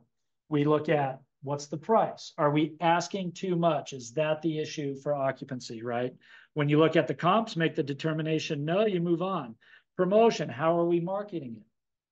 Promotion, very simple. It's a simple formula. More traffic, higher price, right? The more people you come to look at your apartments, the higher price you're going to get for them. So then we're looking at how are we marketing? Is there an issue with the marketing? Are we marketing with the right sources, et cetera? So that's your promotion and marketing. If the price is right and the marketing is right, then we got to look into the people, the on-site teams. Are they accessible? Are they answering the phone? Are they smiling? Right? Are they giving good customer service? Or are they clocking out early, right? And not working. So you're always looking at the people.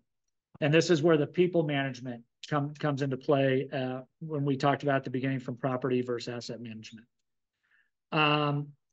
Let's see here. Oh, this is, I think, let's see if it plays. Speaking of people, this is one of our now readings. Oh, shoot. No volume. Forget about it. Anyway, this is a little cool video that we did a while ago. And she's just talking about our culture, attracting talent, et cetera. All right. And then the last category I added is processes. Because it's so important, not only in real estate operation, but really any business at the end of the day. We have a thing, got it from Tony Robbins, called CANI, constant and never-ending improvement, right? I love that. It's a challenge to all of our teams, all of our department heads on how can we improve our processes? How can we be more efficient? Because the more efficient we are, the higher value, as we talked about, the properties are, the more raving fans we will have from a client standpoint. So I think those questions kind of speak for themselves, but, also looking at technology, since you mentioned that, what technology is out there that could improve processes as well. And as I mentioned, because of the influx of investment that came into our industry, the technology followed, right? A lot of startups that I'll be happy to talk about as well, because I think they're all local now. The Silicon Beach is bringing them all in. Here are just a couple examples of KPIs, key performance indicators that we talked about before. Occupancy, we said is #1 red flag. Collections, collections was never second, but during COVID, collections became second. And service and accessibility, that's just basic customer service. All these things we measure on a daily basis and check them out on a monthly basis. And then also some financial measurements that we already talked about with the P&L. We got year-over-year rent growth, total revenue growth, and then of that expense to income ratio that we reviewed. Those are just some of the main KPIs that we look at from an operations standpoint. One of my favorites, though, is that service and accessibility. We have, to give you an example, and this goes back to technology and measuring, it's hard to measure customer service, right, from afar. So we have, as a company, anywhere from 12 to 15,000 leasing calls a week. So that's every week. Is it weekly? It is weekly. I was thinking monthly. That sounded high. 12 to 15,000 a week. make 12 to 50,000 We calls? receive Are you? leasing calls. So we measure, right, the technology's out there, you measure all the calls, you measure how many of those are answered. If you have an issue with occupancy, I guarantee you there's an issue of accessibility or your team answering the phone. It's an amazing correlation. So bottom line, it's utilizing technology to understand where your issues are so you could jump on them before they become issues. And that's just the customer service in general. Okay, here we go, technology. What do we want to focus on here? Centralized leasing and lead tracking, that's what I was just talking about. Company called Rent Dynamics. They were just purchased by Instructor for probably 100 million. So that would have been cool to be a part of that, right? So all you technology folks were in the right spot for it. You could find some of these companies and see who could reach them for. That was the lease tracking that we talked about. I'll highlight two more, and the one is on Demuso. Demuso, we found probably 6 years ago, and all it was a payment, program. So electronic payments, but they had guaranteed funds when there wasn't guaranteed funds electronically, right? So back in the day for moving funds, you'd be like, oh, you have to go to the bank, get a cashier's check, money order, something like that. And those, it could be fraudulent now these days. So Demuso has, you could pay credit card, you could pay ACH like everyone now, but they have the guaranteed funds at the beginning. I'm sure others do now, but it put them on the map. So they're one of the leading companies in the industry, and friends of ours. We were one of their first customers. So they've just grown gangbusters, and they're out of Santa Monica. So that was a great technology. Another thing we were faced with, talking about efficiency, we talked about the expense of evictions. One of the things we were faced with in the whole industry was fraudulent applications. Fake IDs, ID theft as well, right? This type of thing. So long story short, screening companies, they were getting sued, so they didn't want to give you too much information. So bottom line, if we put someone in with, wrong identity, they're not paying, right? And then the 6 months of eviction and expense kicks in. That could ruin your P&L. So we needed a solution. Company that started in New York is now in Venice, I believe, somewhere here. So I think Venice or Santa Monica, called 2Dot. 2Dot or 2Dots, one of the two. And what they did is all the requirements we have in our screening process that the resident uploads onto the Yardi system and the screen, right? You might have to upload your copy of your ID, maybe bank statements depending, or, pay stubs, proof of income, this type of thing. They have some genius that came from Google that was all the document reading. So they could tell if the document's fraudulent. And just by a red light, green light for our on-site staff of whether it's real or it's not. Which I'll give you another cool example using their technology. We hired someone during this, through COVID, 3 years or whatever. Worked for us for a week. Gave HR a COVID letter that they have COVID. We're like, seems weird. We gave it to 2Dots to run the document. The document was 2 years old and just written over 2 days prior. They're like, oh, busted, you're gone, But isn't that cool technology? So all of this stuff really helps how to operate. So if we could avoid 1-2%, of the total applications coming in that are fraudulent, it's a huge difference maker from an NOI and cash flow standpoint. But anyway, my point is here, really cool technology in the industry. So you could do some research there if that interests you as well. Let me see here. Some more technology. These are all things that increase services, features for rents. Yes, sir.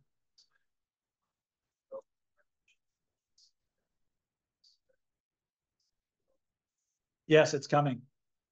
We're already using it in the leasing process. The question was AI as an example. So we have AI on text messages, emails for immediate response that can answer questions. So that's being utilized, trying to improve efficiency for the on-site teams. AI is that 2Dots. That's all AI, computer generated, right? computer learning for documents. What else did you mention other than AI? Yeah, yeah, huge effect in positive ways. Probably more ways than we know, right? Because it's still so new. But then you get all these companies, new technologies coming out saying, "Hey, we can do this, that," and you got to be careful, not to get burned and make that decision too quickly. But yeah, AI will change. By raise of hands, this is just my own survey from my own knowledge. If you're interested in an apartment, would you A, go to the website first, or go visit in person? A or B? A, raise your hand. Website. Right? Shows you the importance of online business. After you go to the website and you're interested, do you A, text, B, email, C, call, and D, other that I'm not knowing about? A, B, C, or D? Text, email, call, or something else? What would you do? I call. Call. Okay, so A. Let's hear A's. Any text messages? Any emails? B. Oh, get some emails. Okay. C. Call. A lot of calls. Right? That's good. I just learned something. Good job. Thank you for sharing. And that's all part of marketing and how to get people into leasing. Let's see here. That's another video that's not going to work. Oh, we're getting to the end. Now we're going to get into mindset. Oh, it's a different one. Okay. All right. So since the video isn't working, I'd love to invite a good friend and coworker, Brian Felton. Brian, as I mentioned, is VP of Service. The good news is, Brian, I took up a lot of time. Yeah. So you probably have, I don't know, 10, 15 minutes, whatever you want. And then I want to talk a little bit more on mindset, which I'm missing a slide. I'll find it though. We talked about some of the mindset stuff in some books. I'll announce the book thing again. And then we'll go questions, discussions, anything, save some time for the end. And whenever we're done, we're done. But with that, thank you, Brian, for being here, and the floor is yours. Good afternoon. I have a class or two in here a long time ago. I know Chris had mentioned kind of the history and our connection here with LMU. I'm also a 2001 graduate. I've worked for a Moss & Company for 10 plus years now, with a variety of different titles, some accounting, some operations. Now I've worked in service, which I think if we're going to strip it all down, that's what we do. And that service really is to benefit two different parties or two different entities. Chris talked a lot about the asset management of the client, the building owner. And of course, there's ways to impact that too. But on the other side, and we deal with this on a daily basis, is the resident, right? We always talk about when we enter someone's apartment, that's their home. How do we treat that with the utmost respect, right? To create a raving fan, but also to just understand the human element of it, right? When things go wrong in an apartment building, right, the resident is dealing with a lot of things that they weren't necessarily intending to be part of their day, right? So how do we mitigate that? From the resident side, I think it's personal. It's your relationship, your on-site relationship with their tenants. From my level, it's my relationships that I've built over the years with vendors that can come in and help us with that stuff, plumbers, elevator service, right? When you're locked in an elevator, you're probably not too happy. It's not your fault, but someone's got to get the doors open, right? So, in just kind of developing those over the year, and I think those things have changed, right? We have contractors. We've ran contractors through, in my 10 years, many different contractors. There are challenges there, but overall, right? It's about creating a great experience for the resident, right? So we do that by things being safe, some things being clean,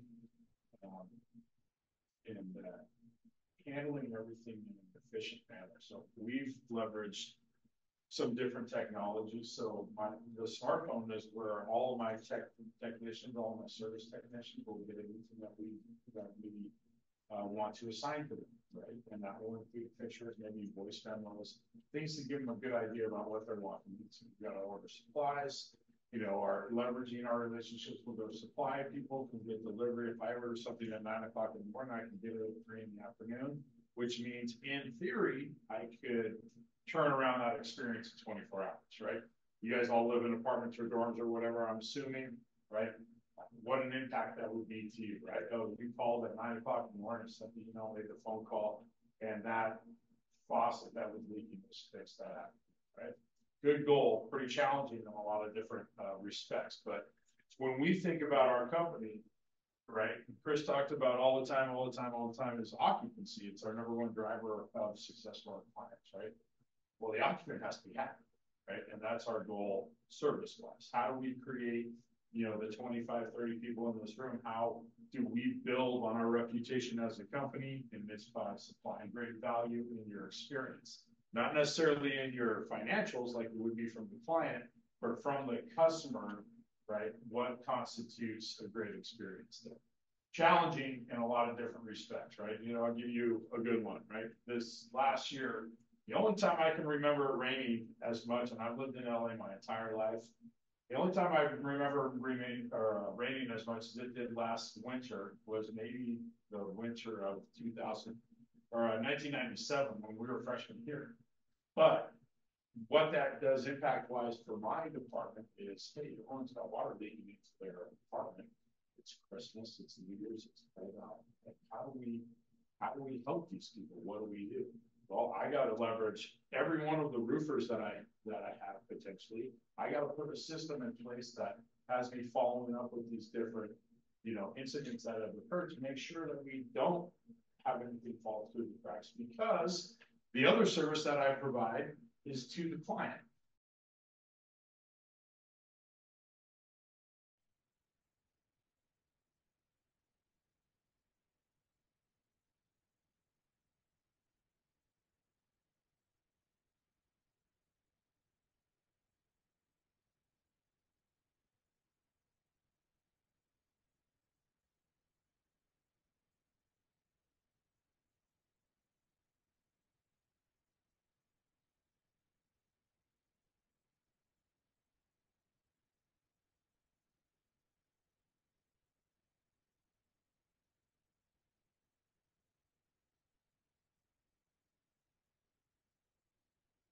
University in Berkeley, they had a balcony class. Maybe you remember that. It's maybe 15 years ago. So now statewide, we have to make sure that structurally all these pieces are sound. Right. Well, a balcony on Venice Beach next to the water is going to have a lot different lifespan than maybe a balcony downtown LA or newly built, right? As you get pests or weather or whatever impact that. What else happens around here that we got to be heads up for?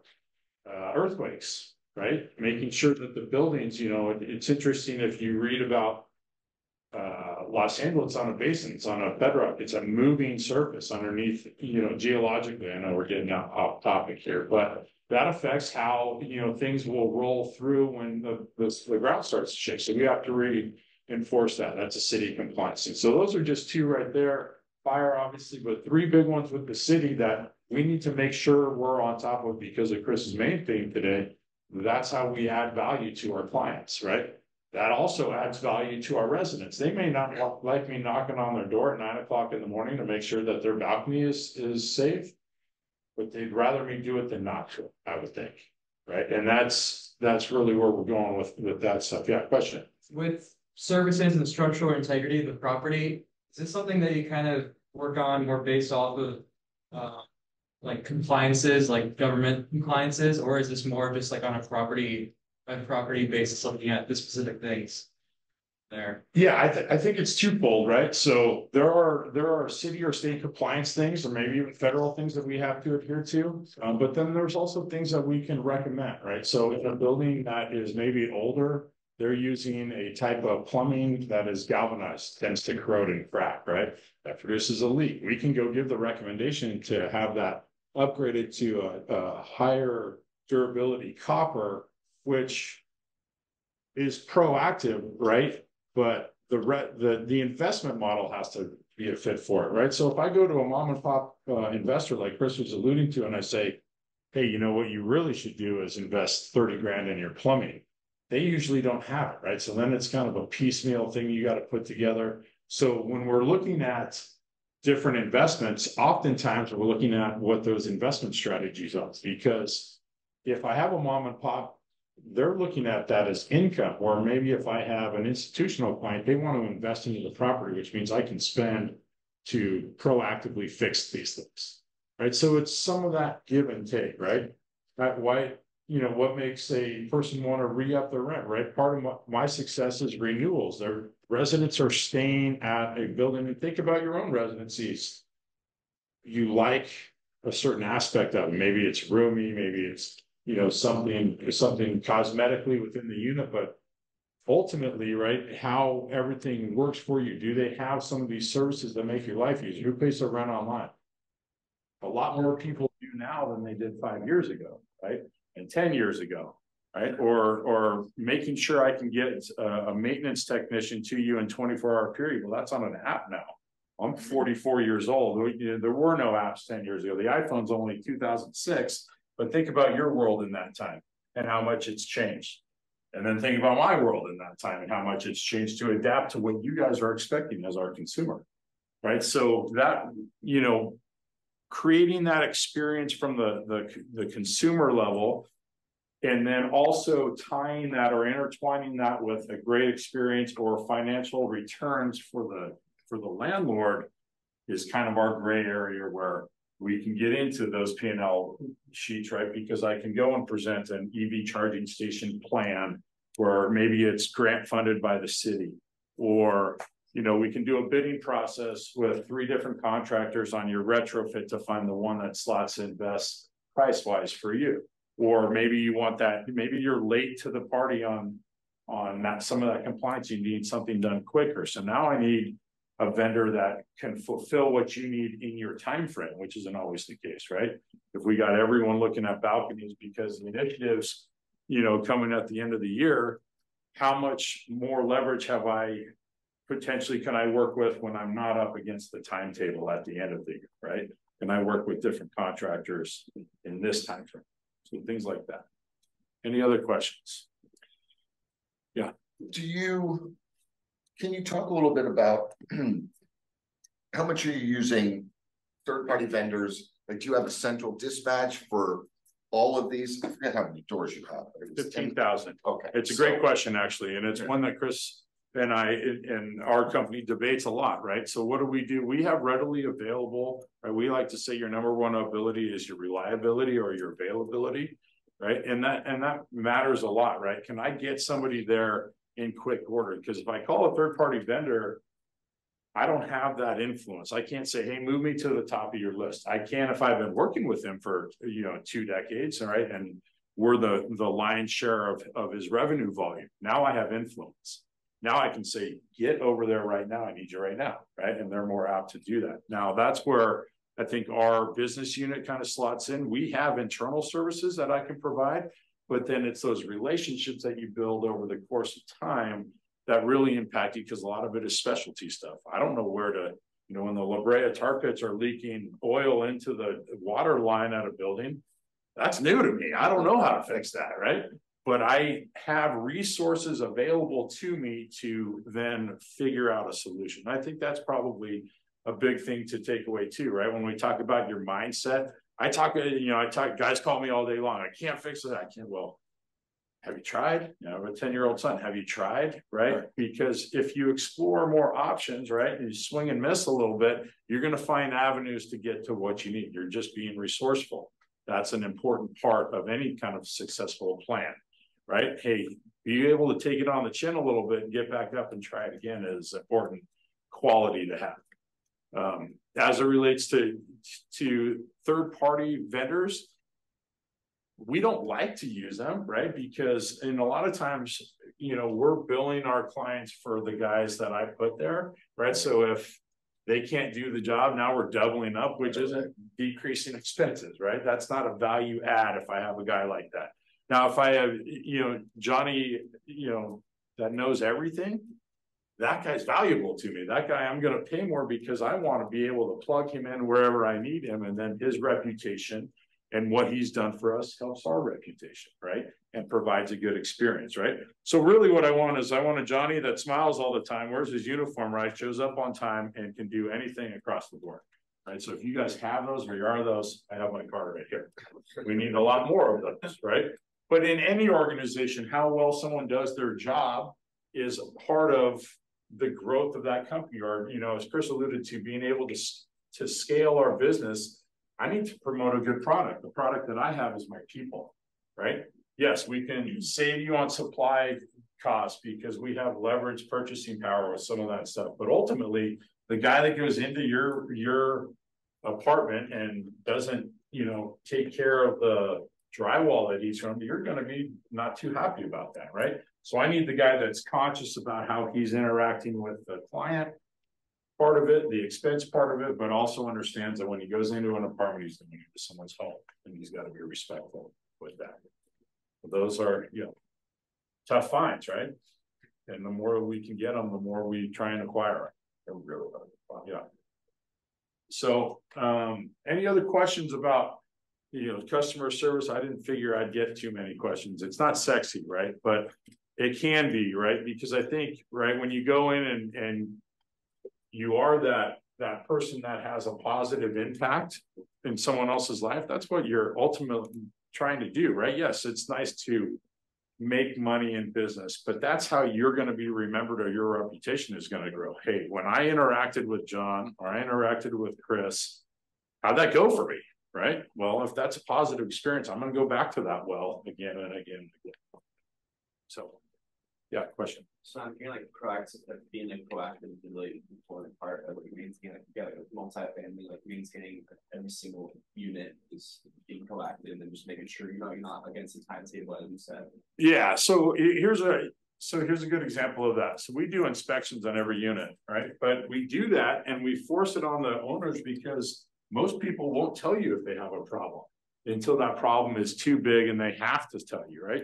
Well, if I'm an owner and I can go in and I can fix a $250 faucet, or I'm going to have 6 months later a $30,000 remediation, right? It's in my best interest to go here and make sure that I don't have a lot of this stuff going on, right? Understanding the age of my building, understanding, you know, things that are going on around it, understanding the time of year, right? If I am not cleaning out my rain gutters, sounds silly, right? But there's a lot of trees that bring a lot of stuff into your pipes, into your drains, all that stuff. Right? If you are not out in front of that, you're going to have a problem, right? Or that owner is going to have a problem. Now, the ones that recognize that and say, hey, you know, I'd rather, you know, Moss get in there and take a look at this stuff for me than, you know, have 4 remediations 6 months from now that are going to cost me $250,000. You know, I think that's a pretty easy decision. So, did that answer your question? Yeah. Anybody else? So yeah, I'll turn it back over to the man here. One of the things that I hear him saying a lot today to you guys, and I've heard this before, I hear it at work, right, is how you think about it, right? So if you're thinking in a positive way, you're going to act in a positive way. And when you get those things going, they have momentum, I think, is a big thing that I've learned from him. You know, it's nice to be able to pay it forward to you guys, and he's got a lot of knowledge, and I suggest that should always be what you're chasing down, is right, how to figure something out and how to use it to your advantage. So thanks for your time today.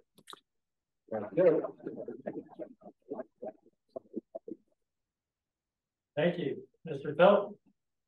He has a lot of responsibility, you can imagine, a lot of calls. He gets calls from me a lot in person, but that's just the nature of the business. So thanks for sharing that. Great questions.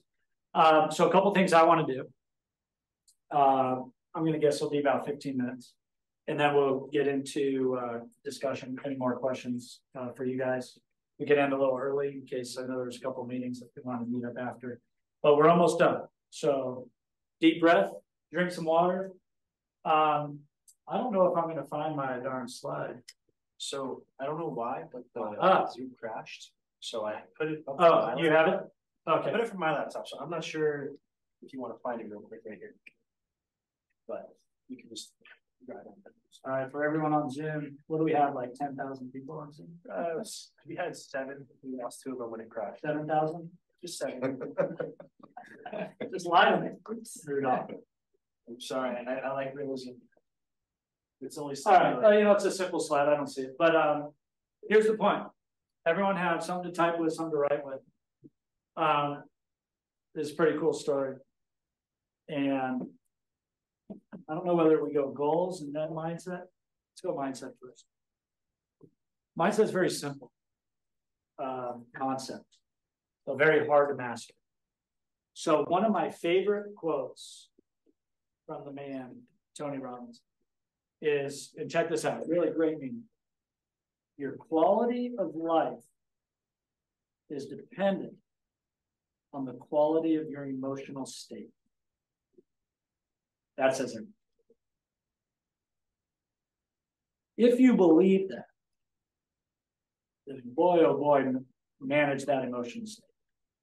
And all that is energy. So we'll talk about how to control emotional state. But that quote has always stuck with me because no matter what happens in life, if you focus on being in the right state of mind or emotional state, you're going to get through anything. And more importantly, in the right emotional state, you're going to achieve your goals to your wildest dreams. And I learned that 2018. I go, damn. If someone would have told me that in school. So that's my gift to you today. Now that sounds really flippin' basic, I get it. But write it down and don't forget it. Now we're going to talk about emotional state. Emotional state, again, is just that, your state of mind. Everyone knows if you're, let's say, for example, if you had to drive here, if you took the freeway, I came down the 405 from Sherman Oaks. If I'm in a poor emotional state, down, low energy, I'll say pissed off. Someone cuts me off, what's my reaction? You're cursing out them. I'm like out of my mind, right? Now, if I'm in a great emotional state, smiling, got MJ on, dancing, and someone cuts me off, same scenario, what's my reaction? You go, oh, guy's in a hurry. I hope he gets there safe. Right? The point is there's the same thing happened in life. The only difference was your emotional state. We all get down. If you could realize it and know how to get it back up through 3 things, I'll give you that secret, then life is going to be amazing. It's that simple. And I know you're going to say this is BS. I've lived it. I've flippin' lived it. And it's amazing. And I'm going to give you a great example before we get into our goal writing here in a second, because I do it every year also. And I'll tell you what I wrote down in November of 2022 and what happened in November of 2023. Before, now I got you on, now I got your attention. So emotional state, 3 things to control it. Number 1, physiology, how you use your body. If my head is down, my shoulders are down, right? I'm not smiling. I'm using my voice. How am I going to feel? Down, right? Just by using your body, shoulders back, chest out, deep breaths, scientifically proven actually to increase testosterone for guys. Yes, yeah. That's how powerful the mind is. So basically you're using tools to, I don't want to say trick, but to manipulate your mind in feeling better. Helps control emotional state. So using your body physiology to control your state. There was a big book on, I read it, I forget what it's called, but literally you could trick your body by smiling. You could trick your mind just by the act of smiling. So if you're down, just smile. Smile in the mirror. All of a sudden, wow, you feel great again. So the point is you could feel however we want, because anything that happens in life, everything is the meaning we give it. I've sat in front of employees before in my office that were having trouble And I'm trying to like pour into them, like, look, we're gonna get through this, you can do this, right? And giving them ways of improvement, him or her. They give it the meaning of, oh, he doesn't like me, I'm being attacked, this is why, every reason why it's not gonna happen. They're giving it the wrong meaning. It's their fault, right? They're getting in their own way. I see it time and time again. So the point is, emotional state, how you use your physiology, smiling, shoulders back, etc. That will trick your mind or manipulate your mind, which is a good thing in a positive manner. Number 2, focus. Tony says, where focus goes, energy flows. What are you focusing on? So my wife was at a sales meeting. She's in the medical world. And she comes back.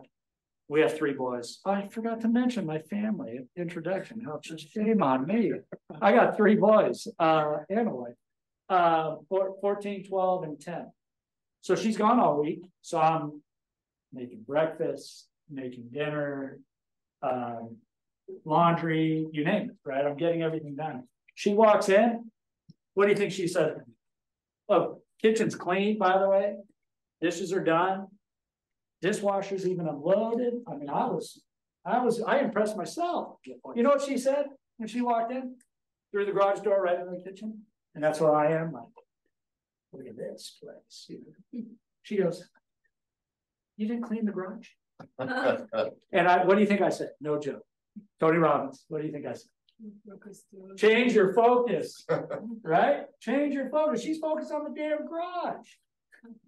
And yeah, it's a mess. So she's coming in, focusing on the garage. Oh man, the garage is a mess. Wait a minute. Focus on the dishes, the kitchen, the laundry, the kids are alive. Yeah. Focus on something else, right? Totally change your state. So I'm the master. I feel bad for them and my kids. I'm the master of changing focus. I tell them all the time, change your physiology. My kid on his phone, right? The shoulders. Hey, change your posture. Right? Smile. So it's nonstop and it's reminders, but change your focus immediately. I mean, all you guys right now are smiling, right? All you did was change your focus, right? My wife called me out on the garage. Pretty funny. But anyway, so physiology and focus, 2. Number 3, change your language. We don't even realize, and it's some stat I've read, and I'm going to butcher it, but it's something like there's 2,000 words a second or a minute that are going through our minds subconsciously. And it's a powerful voice. We have to control it. Otherwise, our minds are going on its own, changing our focus, affecting our emotional state. So, there's like this positive self-talk, similar to that, right? But the point is, be aware of what you're feeding your mind. Be aware of that clickbait on your phone. Be aware of whichever side of the aisle on, all that stuff coming at you, firing you up and making you focus by reading these words, right? And then the language starts going, and it's usually pretty negative. So changing your language, it could be anything, just describing a situation, right? After this class, you could go back to your friends and say, oh, it was horrible. Oh, change your language, right? Horrible. What happens when you say horrible? Everybody, right? You'd say it wasn't that bad, but we had fun. A little better, right? The point is, the language you use, a lot of the self-talk subconsciously is going to change your emotional state. So you got to be aware of it. That's the point. So physiology, not in no particular order, by the way. It's called the triad, Tony Robbins triad. Focus, physiology, and language. Watch yourself. When you get into a low point, change your language, change your focus, and change your posture, and you'll come right out of it. It's like a muscle. That's how Tony described it. It's working out. It's muscle of the mind. It's more than doing it once. You're not going to master it. But the more you do it, the better you get at it. And then you become great at it. So work on it and don't take it for granted. I'm telling you, it's the most simple thing to do. I know it sounds really elementary. I'm telling you, it'll change your life, and it changed mine. You guys ready to write down goals? Yeah. So as you write down goals, we're going to have, and you're not going to share them, so don't worry. These are your own personal goals. when we do goal setting, I want you to think of different categories of life. Right? So you're going to have different goals for different categories. As it's described, basically think of a wheel, and between each spoke or whatever is a category of life. If you put too much effort and goals into, let's say, work, career, right, you're not going to have balance from the rest of the categories. And think of that wheel. It's not going to be a very smooth ride, right? So everyone has different number of categories. I think when I did this, I think I came up with 7 to give you some examples of categories. Career, so business, personal finance, family, maybe father. I put family together, so father, husband, goals. Shoot, I'm going blank. Physical health goals. Big, yeah. Yeah, physical health. Actually, I'm going blank. Name some others, guys. Vacation, Home, vacation. What up? Personal relationships. In the back. Personal skills. Self-development. So you don't have to use them all. Those are just some examples, and you might add some. And I'm going blank on my other ones. But the point is, you'll have different goals for each category. So what's nice is and of course, you got to put it somewhere where you're going to look at it. What's nice is you'll check some things off on these categories, and by looking at it, you look at the other categories and say, where I have to focus lately. I need to go do something over there. And it feels good when you stay on top of it. So we're going to have 1-year goals in those categories. And when we do this exercise, don't think. Don't be perfect. Everyone wants to be perfect. And so you sit there and don't write anything. Be as imperfect as you can. Write whatever comes to your mind. If someone says private jet, write down private jet. Don't limit yourself mentally, right? You want a big 100-foot yacht? Write it down. Who cares? Whatever comes to your mind, write it down. All the different categories. We have 1-year goals and we have 5-year goals. Most people overestimate what they could do in a year, but underestimate what they could do in 5. So keep that in mind. I'm going to put some music on. And by the way, don't even worry about like the 1-year category and 5-year category. Just put it all on paper. You could go through and sort which ones you want to put in 1 year versus 5 year. Make sense? Everyone just keep writing.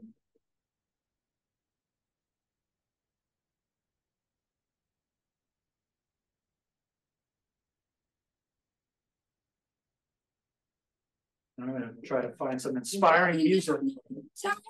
Oh, Michael? I know. But here we go. Keep writing. Different categories of life. Family, relationships, school. How about that one?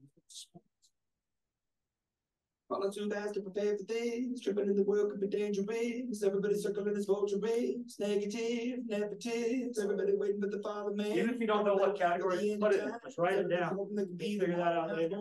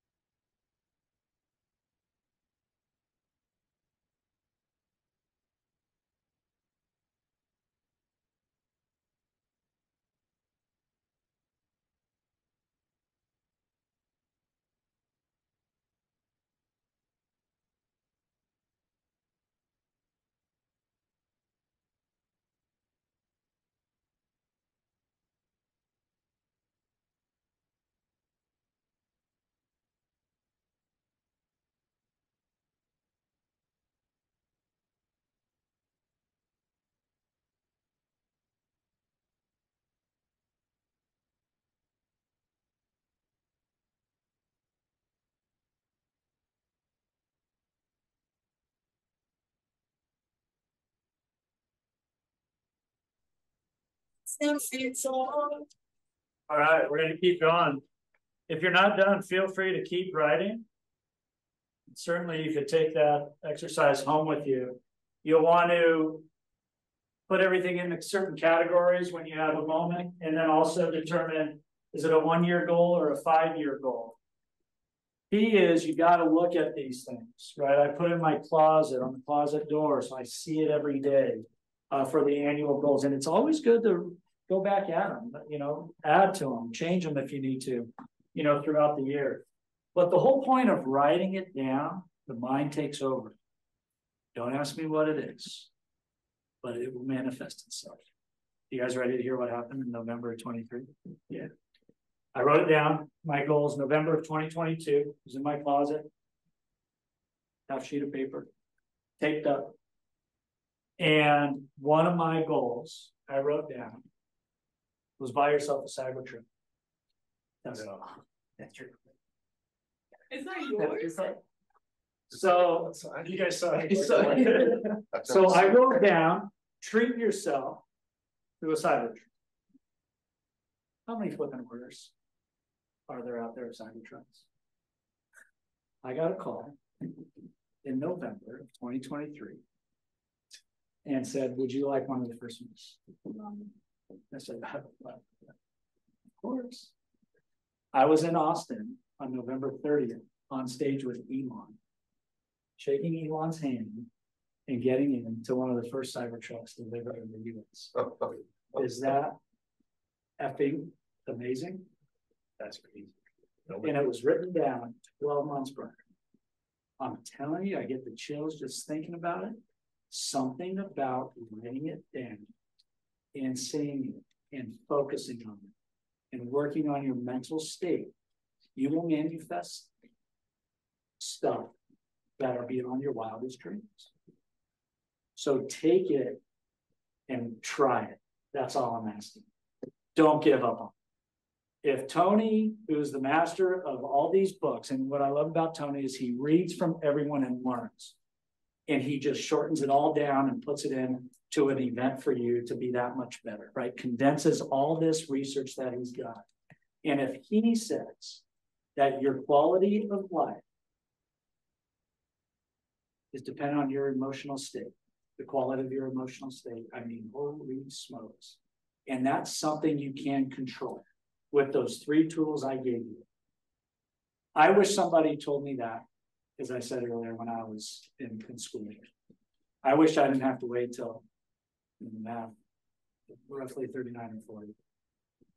I wish I didn't, because I could only imagine where I would be. And that's my gift to you. That's why I'm here. Not only to talk about property management and asset management, but give you some secrets that I wish someone told me. So take it, don't forget it, and work on it. Deal? Yeah. And you'll love me forever. You guys rock.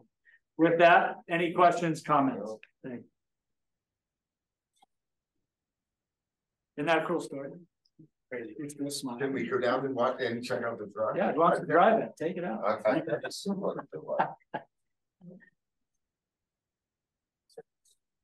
No questions, comments? Someone trying to get into the industry, how would you recommend they get started? Okay, good question.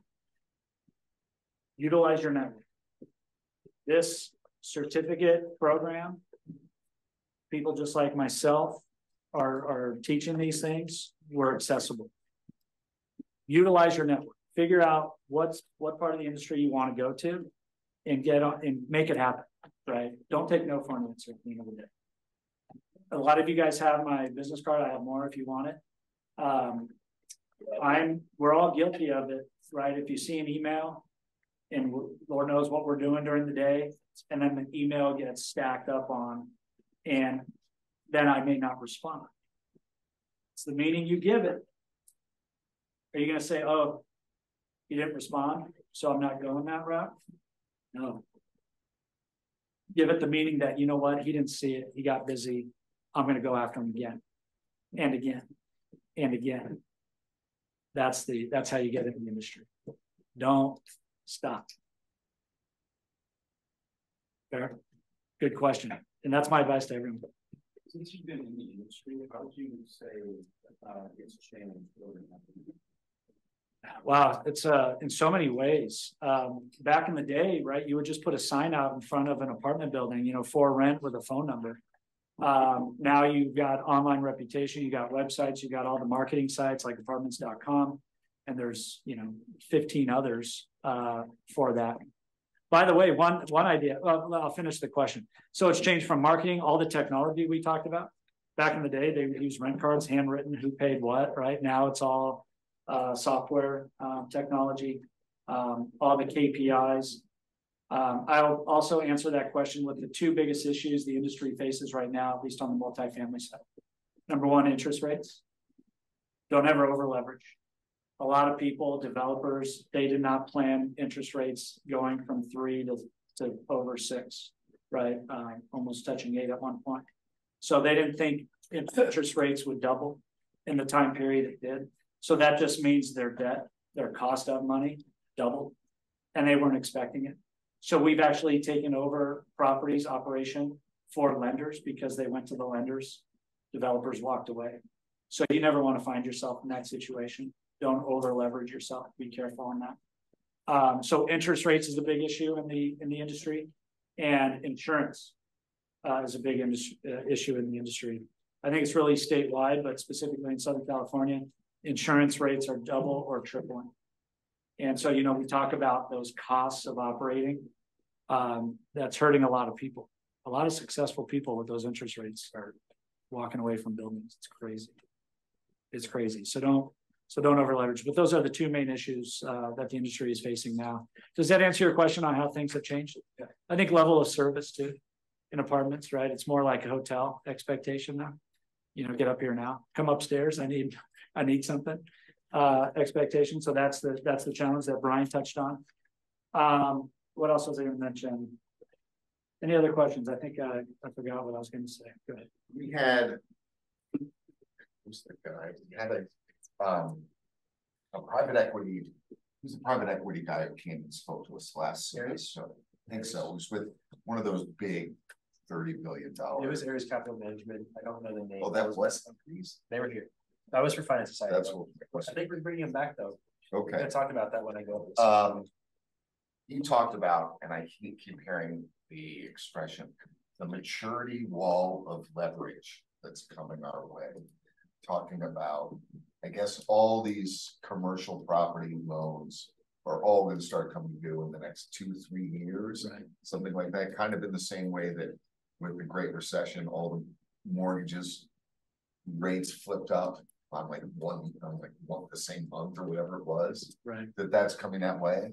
Are you guys? It's like you have some commercial properties. What are your thoughts on that? Are you going to handle it? Are you going to wait and like hope stuff opens up and just start snatching things up? Or are you going to? Yeah. So you're right. And does that make sense to everyone? This maturity way that they're talking about. Usually in commercial real estate, your debt terms are a lot 5-7 year money, which means fixed rate. When that time comes, you got to refi into whatever the current rate is. So basically they're saying you have all this cheap money that's going to become due on valuations that are probably less, right? With especially office occupancy issues. So you're going to have some people underwater, so to speak, with the new rates. So in any time of, I guess you could call it a reset in some respects with values, it becomes a nightmare for whoever's owning. If they're over leveraged, if they've owned it for a while, low tax basis, you know, not huge debt on it, they'll be fine. If everyone will tell you, a lot of experienced folks, it's just watch your leverage. You know, don't go over so you could weather the storm, as they say. Some people won't be able to weather the storm. So there will be people walking away from these buildings. So it's a nightmare for current owners, depending on when they bought and how much debt they have on the buildings. But one person's nightmare is someone else's dream, unfortunately. But there's going to be a huge opportunity for people to come in and buy these assets at a lower rate, and it's kind of the value reset, right? So let's just use office because that seems to be the big one that everyone's talking about. If someone bought it for $100 million and now it's worth 50, their loan comes up, they're gone. right? The lender doesn't want to be in the ownership business, so they're going to sell it for the new value of 50. That tax basis just went way down, so that new owner has a new value, new basis for leasing, and all their leases are going to be lower because they don't have a big, debt payment to deal with like some others are. So they're going to have lower rents, and all the other buildings are going to have occupancy issues. You get the idea. It's a cycle. So save money, get a group together, and be ready to buy in 12 to 18 months. Do you manage buildings for financial institutions? Sure. Do you do that business? Like, we took over this building, can you guys run it until we sell it? No doubt. Yeah. Are you guys plotting for this possible, Yeah, we've crash? almost by default. Yeah. But then you're right, we started to focus on it more, our business development team. I want to say there's probably 8 apartment buildings, new construction that were over leveraged that they walked away from, that we're working with, the lenders now. A lot of the lenders are in New York. So then we'd be their operator, and then all the lenders know each other. So we get all the calls now for operations. So it ends up becoming an opportunity for us to gain business of operations. Sure. Yeah. Yep. Do you see like any benefit to being like a new developer or just somebody who just like acquired property? Because to me, like being a new developer, like by the time you're done a project, like the world is really different. Like it just seems like how you plan. Well, especially now, right? Ask a developer probably 5 years ago, and they're making money hand over fist, most likely. Now, some developers are walking away. So I think if you ask a developer, they're going to say, "Oh yeah, develop," right? You ask a surgeon, they're going to cut, right? Me, I'm more risk adverse, right? Where I would not. It's not for me. I'll say that. But some people that do it all the time, they're experts, and so that's why they do it. I wouldn't do it just because I don't have enough knowledge, and it does seem like there could be a lot to lose if things don't go right, especially at today's interest rates and spreads and returns. As the industry starts to turn a little bit, if you have flat or decline in rent growth, right, or rent values, all of a sudden they don't pencil. We take over for a lot of developers, not take over. We're hired by developers and it's funny. Usually owners ask us what the values are, right? And we go to the comps and give them, here's the range that we could get. Developers tell us what the values are because they're backing the numbers that they need for their returns, right? It doesn't work that way, unfortunately.